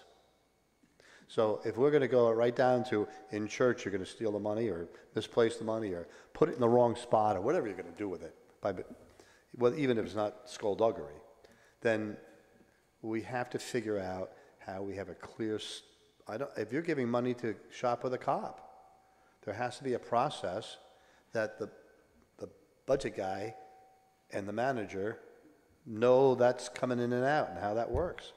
Every program where there's cash or checks coming into the city, to me, and I'll leave it to Vance to tell me whether I'm wrong or not, needs to have some kind of accounting system. Yeah, some of this is not necessarily, I mean, yes, the public's donating, but there's no partnership. So and maybe y'all can clear this up. The weather tower is a city-sponsored initiative. People are donating to it, but it's not a separate. What's that? Is it? I don't know what it is now because there was a declaration in a local newspaper that somebody took it over. Okay, so I don't know the answer. I'm asking questions. There is no ill intent in my question. The other one, Shop with a Cop, that's not a separate nonprofit, correct? No, that's the shop with a cop. The money's already taken into City Hall. You have to donate at City Hall. So it's not a public-private partnership? No, that's a public, I mean, that's It's us. public, and we get funding from some people who make donations. Yeah. So the two things are not the same, right? I think it's, Okay. yeah, and I think we need different, the policy, I think part of your conversation is how is the city being represented out in the public if somebody's doing fundraising? I think that's a conversation, and I would think that what I would be in favor of is rather than trying to adopt this as a policy, I would be in favor of asking staff to look at all of these layers and give us policies that will manage that same conversation, same that you're talking about. So an example of a private-public partnership would be if Robert Carroll went out and formed a nonprofit to raise money to build the new no, we don't need a new firehouse, new police station. I didn't say that. New police station. The money that I brought in, what we're trying to do is get the money not coming to Robert Carroll and his nonprofit, because if it never follows through, then Robert Carroll's responsible for giving the money back to the people who donate it. The city could be held responsible, or at least the perception is that the city is. So we're just trying to get the money not from directly to the city, and the city can take responsibility, or the city has to come out and say, no, that guy's doing his own thing without us. And if you lose your money with that guy, that's your problem, not ours. That's essentially what we're trying to do, right? No. Protect.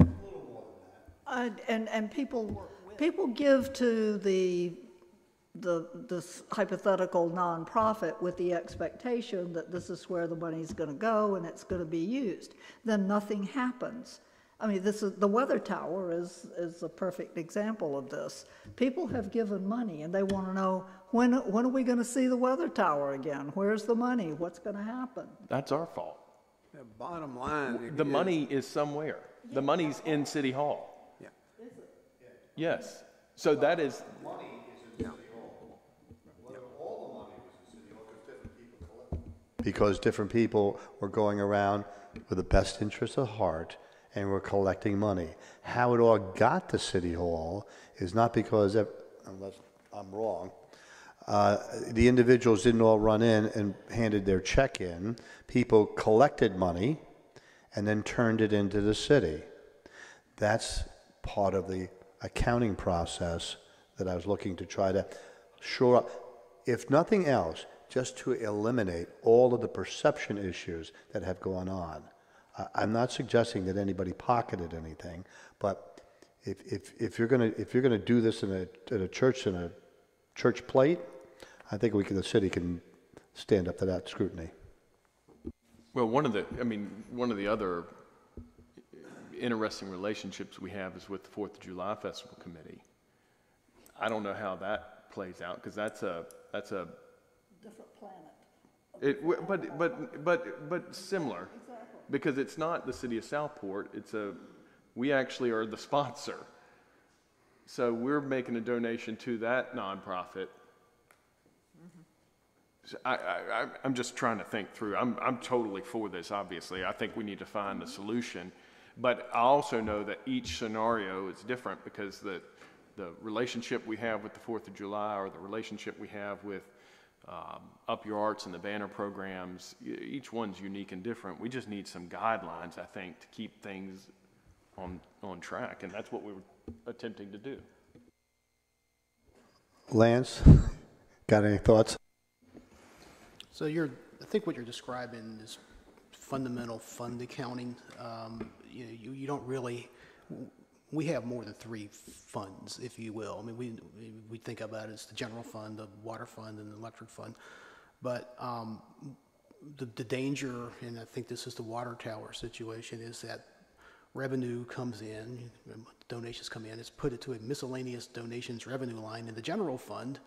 Years pass by and it's just blended in. It's somewhere out there. Now you're relying on spreadsheets that somebody has to keep up with, and you know, people come and people go. Like, what happened 6 years ago? You know, well, maybe so is there a spreadsheet of everybody that donated to this? So what we've done here recently, another great example is the money we have in the bank for the waterfront stabilization. We have, you know, when I got here, there was $5 million. It was in the general fund. Well, it's not really general fund money. It's money that's for the waterfront. So we broke it out and put it in its own fund. So what you're really describing is a couple of things: controls, right? Basic controls over cash handling. Somebody comes to the front window at City Hall and they want to make a donation. We have to have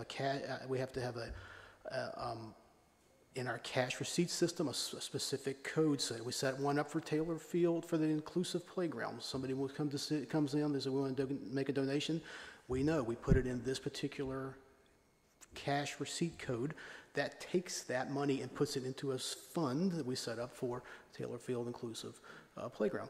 And so it's that kind of thing. We need a proliferation basically of fund codes within our accounting system, so that each one of these, and you've got to reconcile your cash balances too. I mean, you can't have a revenue line that goes to a specific fund and leave the cash dangling out there in the general fund. You've got to do your financial transactions to put the cash, and that's just basic reconciliation. So it's not really hard. It is something that the city hasn't really done a lot of in the past, and so it's be a learning curve for staff. But yeah, it's pretty basic stuff. So I think this we pretty much have with Lance and with the changes that have been made in City Hall. This sounds good.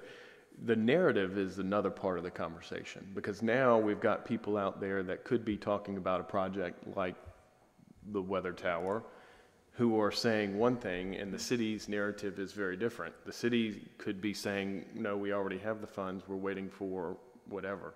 So the narrative conversation is certainly a part of this as well. So if I've heard everybody heard some of you correctly, we'll get to the other side in a minute. Actually, let me turn my side this way. What comments are on this side of the table? Any? I think really, the question is where's my money? If I need to see it, can I look at it? And when do you intend to use it? That certainly is part of it, but the other part of it is capturing the narrative. Capturing the fact that if it's a project that's going to be on city property, city-owned project, the city is the lead for the narrative, for the document that will be signed between the two parties, and that type of thing. So it takes it from our past practice of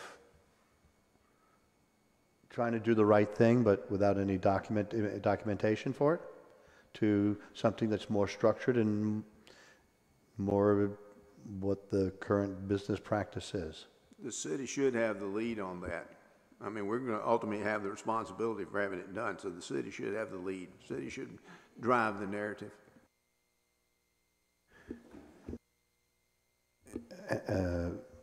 Alderman Kelly?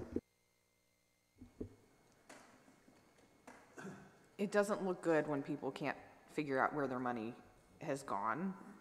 Certainly, we are not the first city to have to deal with something like this. Is there something that you've dealt with before in your... No? Okay. And perhaps the personally city not in a has? city No. situation. Southport is so unique that No, I've never encountered the policy. It's just never come up. Okay, yes, but Miss Bonnie, is Southport unique in the amount of projects that we have that the public is willing to help fund? Probably no. I wouldn't say so. Okay. We just have a whole lot of very generous people here. We do. My only concern for this, and while I do think accountability is really important in this, is that some of the folks who would normally have donated might decide they don't want to anymore because of a new layer of accountability that they perhaps don't want to open up to. But again, the flip side of that is, why wouldn't they open up to us on that? And is it, if it's a nonprofit, do they need to then show us their books and show us some of their accounting on that side of it?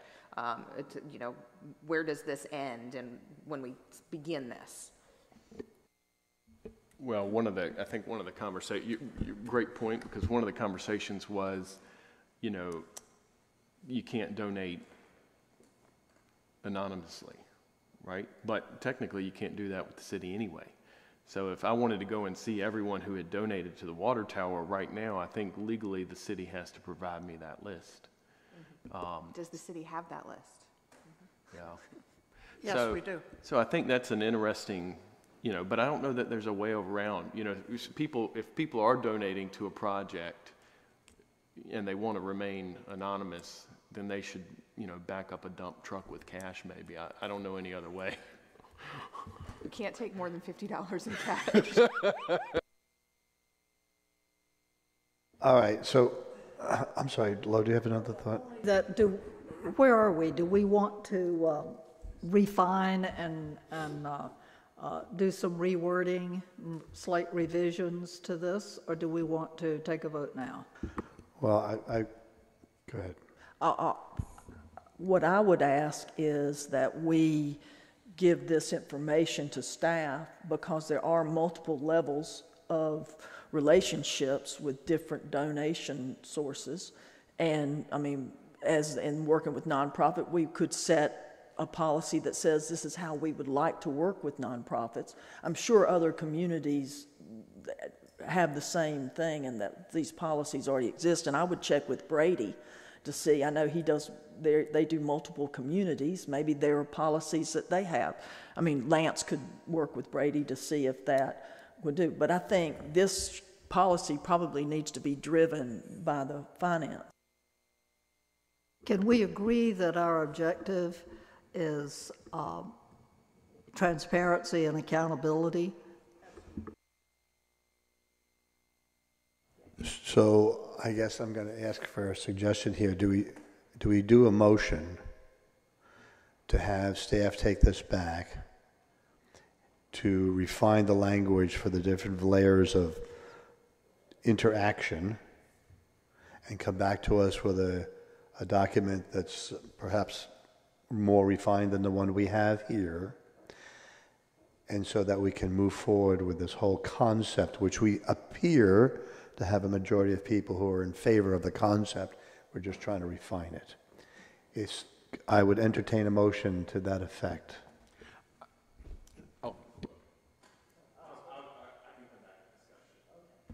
I would make a motion to ask that staff consider a policy to Lowe's point, transparency and accountability and process, and our actual process of how we do things like this, take donations. Okay, we have a motion and a second. Any discussion? Yeah, I think that my only recommendation is that so I know we've got these layers of potential partnerships and that we just kind of discussed a little. What I wouldn't want to do is put a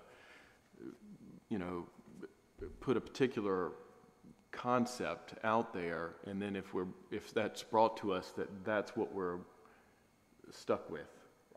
You know, because I think that part of it could be done is these are the basics.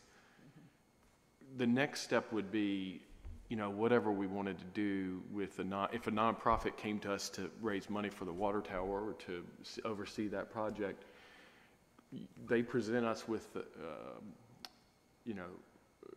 an MOU or a contract of some type that we can all negotiate. So in this document, it's spelled out. So that's part of that is a finance issue for Vance. Part of that is a process issue, which is for the manager, to put all those pieces together, working with the School of Government and the city attorney to make sure we're legal on all of that. And then, obviously, this legislative body can tweak it when it comes back. So we have a motion, we have a second. All in favor of the motion, say aye and raise your hand. Any opposed?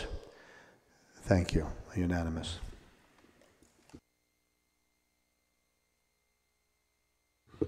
We now move on to the manager's report. Yes, 2 items very quickly. I'm sure all of you know we've been working with the league who had received ARPA funding in order to get Black Mountain software, in order to get accounting help through the league, and there's no charge to us whatsoever. And you all agreed to a master agreement with the league. I just wanted to let you know there is another component which we're going to take advantage of, and that is grant writing. So they can use ARPA funds for grant writing, and we're going to use that to write the Part F grant for the inclusive playground. So I just wanted to let you know that. So the league has really come through for us big time with this ARPA funding. And then lastly, since we've been talking about the weather tower, I'll give everybody an update on the weather tower. How's that? So we have about 40,000 right now. We do have an engineering bid that's somewhere, if I can remember right, 70 something, if I remember. 79,000.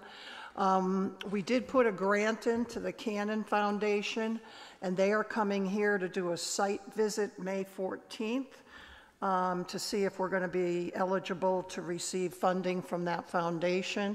So we are still progressing. We're still working on that. So I just want to make sure. And if you are wondering, did the city receive funding that I gave to them, you can go to the Utilities Department or call Teresa Jones at Finance Department, and she's got a complete list so we can let you know. That's all I have, Mayor, unless anybody has questions. I do. Could you say more about the foundation that's coming to? That's all I know is Heather and Chief Drew have been working on that. Which foundation are you referring to? For the weather tower or for the Cannon? The Cannon fam. It's the sheet people, Cannon sheets. So when they sold out, the family took $1 gazillion and put it into a foundation. They give out between $11 and $16 million a year in the state in grants. A citizen in the city brought that to the attention of the city.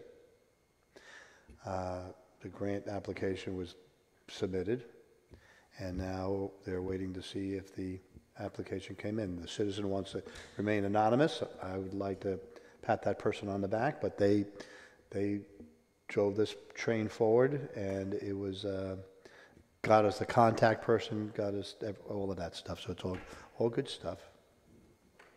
Thank you for clarifying that. I thought it had something to do with Thor.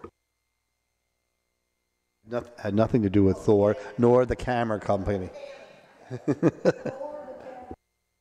All right, the next item is the mayor's comments. So for those who participate, it was just a wonderful Easter Passover time. Great weather, great everything. The police department was out in force on Easter, at like 7 maybe, something like that. 7 officers patrolling. That was all good stuff.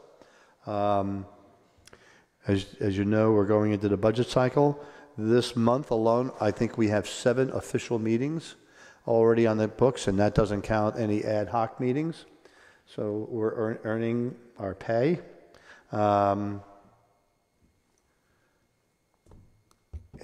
I think that's about it for right now.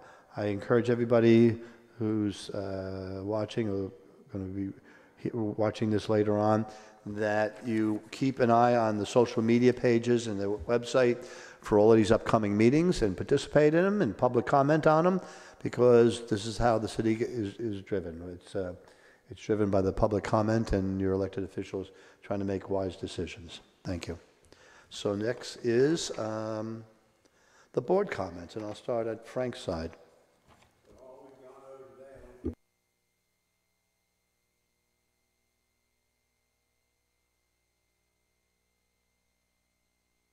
I said, with all that we've done today, I think we're all moving in the right direction. We've covered a great deal of topics. We've made some good decisions today.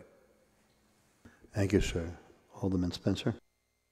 I want to send a special thanks out to Ben and Gibby Wilson for contributing to people's water bills. There are a lot of people with a lot of substance in Southport, and we would love more contributions and impact like Ben and Gibby Wilson have made on Southport for taking care of the future of Southport, and we appreciate that. It was interesting to hear. And then we need to bring back City Hall. Doesn't matter what it's going to cost. It's costing us daily to not have it. So it seems to all come back to let's get our priorities in order. And then finally, go Wolfpack. Alderman Kelly. I've seen some comments about Franklin Square Park being closed and concerns about other festivals. I did want to reiterate that the 4th of July Festival has made other arrangements for the craft fair. There will be a craft fair. It will be along Bay Street here rather than in Franklin Square Park. I want to make sure that people understand that that is still happening. And then the other thing is the April 8th meeting on our board says it's a 2 p.m. meeting, but on my calendar it says 9 a.m. Can we verify that? Thank you. It's at 9 o'clock, I believe. Okay. I will double check. Thank you. Alderman Davis. Thank you. Alderman Carroll. I just wanted to remind everyone that the HPC meets this Wednesday at 4 o'clock at Indian Trail. And then also you have until 3 p.m. today, I believe, to apply for the Southport Fire Department Citizens Fire Academy. It starts next Tuesday, April 9th at 6 p.m. and I think it runs every Tuesday, if I'm not mistaken. So a great opportunity. I don't ask anyone to do things I'm not willing to do, so you'll never hear me ask you to jump out of a plane.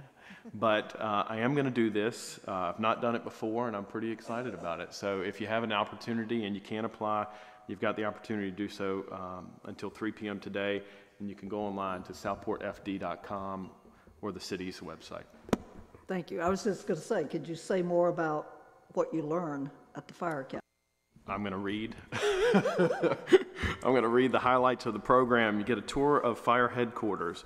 You get to be raised in a 101-foot platform aerial, hands-on with the jaws of life, breathing apparatus, fire extinguishers, and a once-in-a-lifetime chance to drive a fire engine and ambulance. They don't have to climb the tower? They get in a bucket? Oh, man. That's the scary part, man. My knees shook. Alderman Mosteller. All right.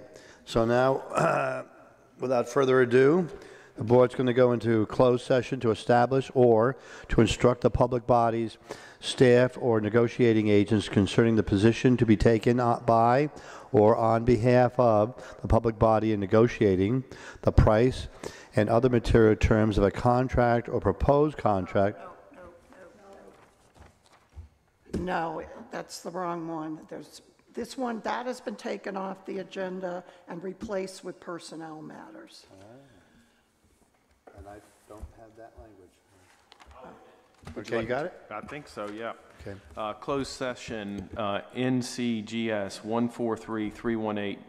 143-318-11A6, to consider the qualifications, competence, performance, character, fitness, conditions of appointment, or conditions of initial employment of an individual public officer or an employee or prospective public officer or employee, or to hear or investigate a complaint, charge, or grievance by or against an individual public officer or employee. General personnel policy issues may not be considered in a closed session.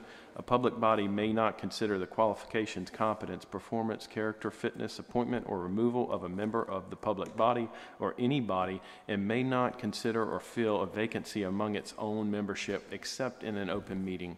Final action making an appointment or discharge or removal by a public body having final authority for the appointment or discharge or removal shall be taken in an open meeting. All right, so there's a motion to enter into the closed session. Is there a second? All in favor, say aye. Any opposed? Unanimous, thank you. We're in closed session.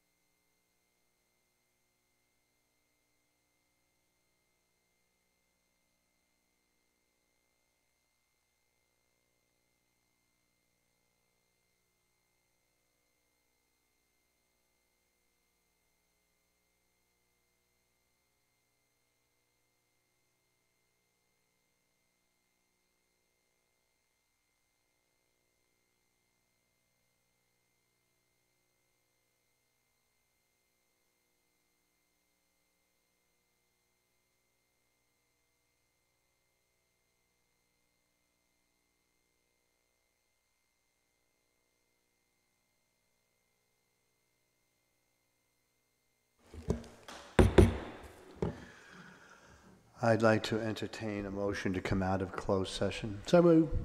Second. There's a motion, there's a second. All in favor, say aye. It's unanimous. I'd like to make, I would accept the motion to adjourn. Any discussion? All in favor, say aye.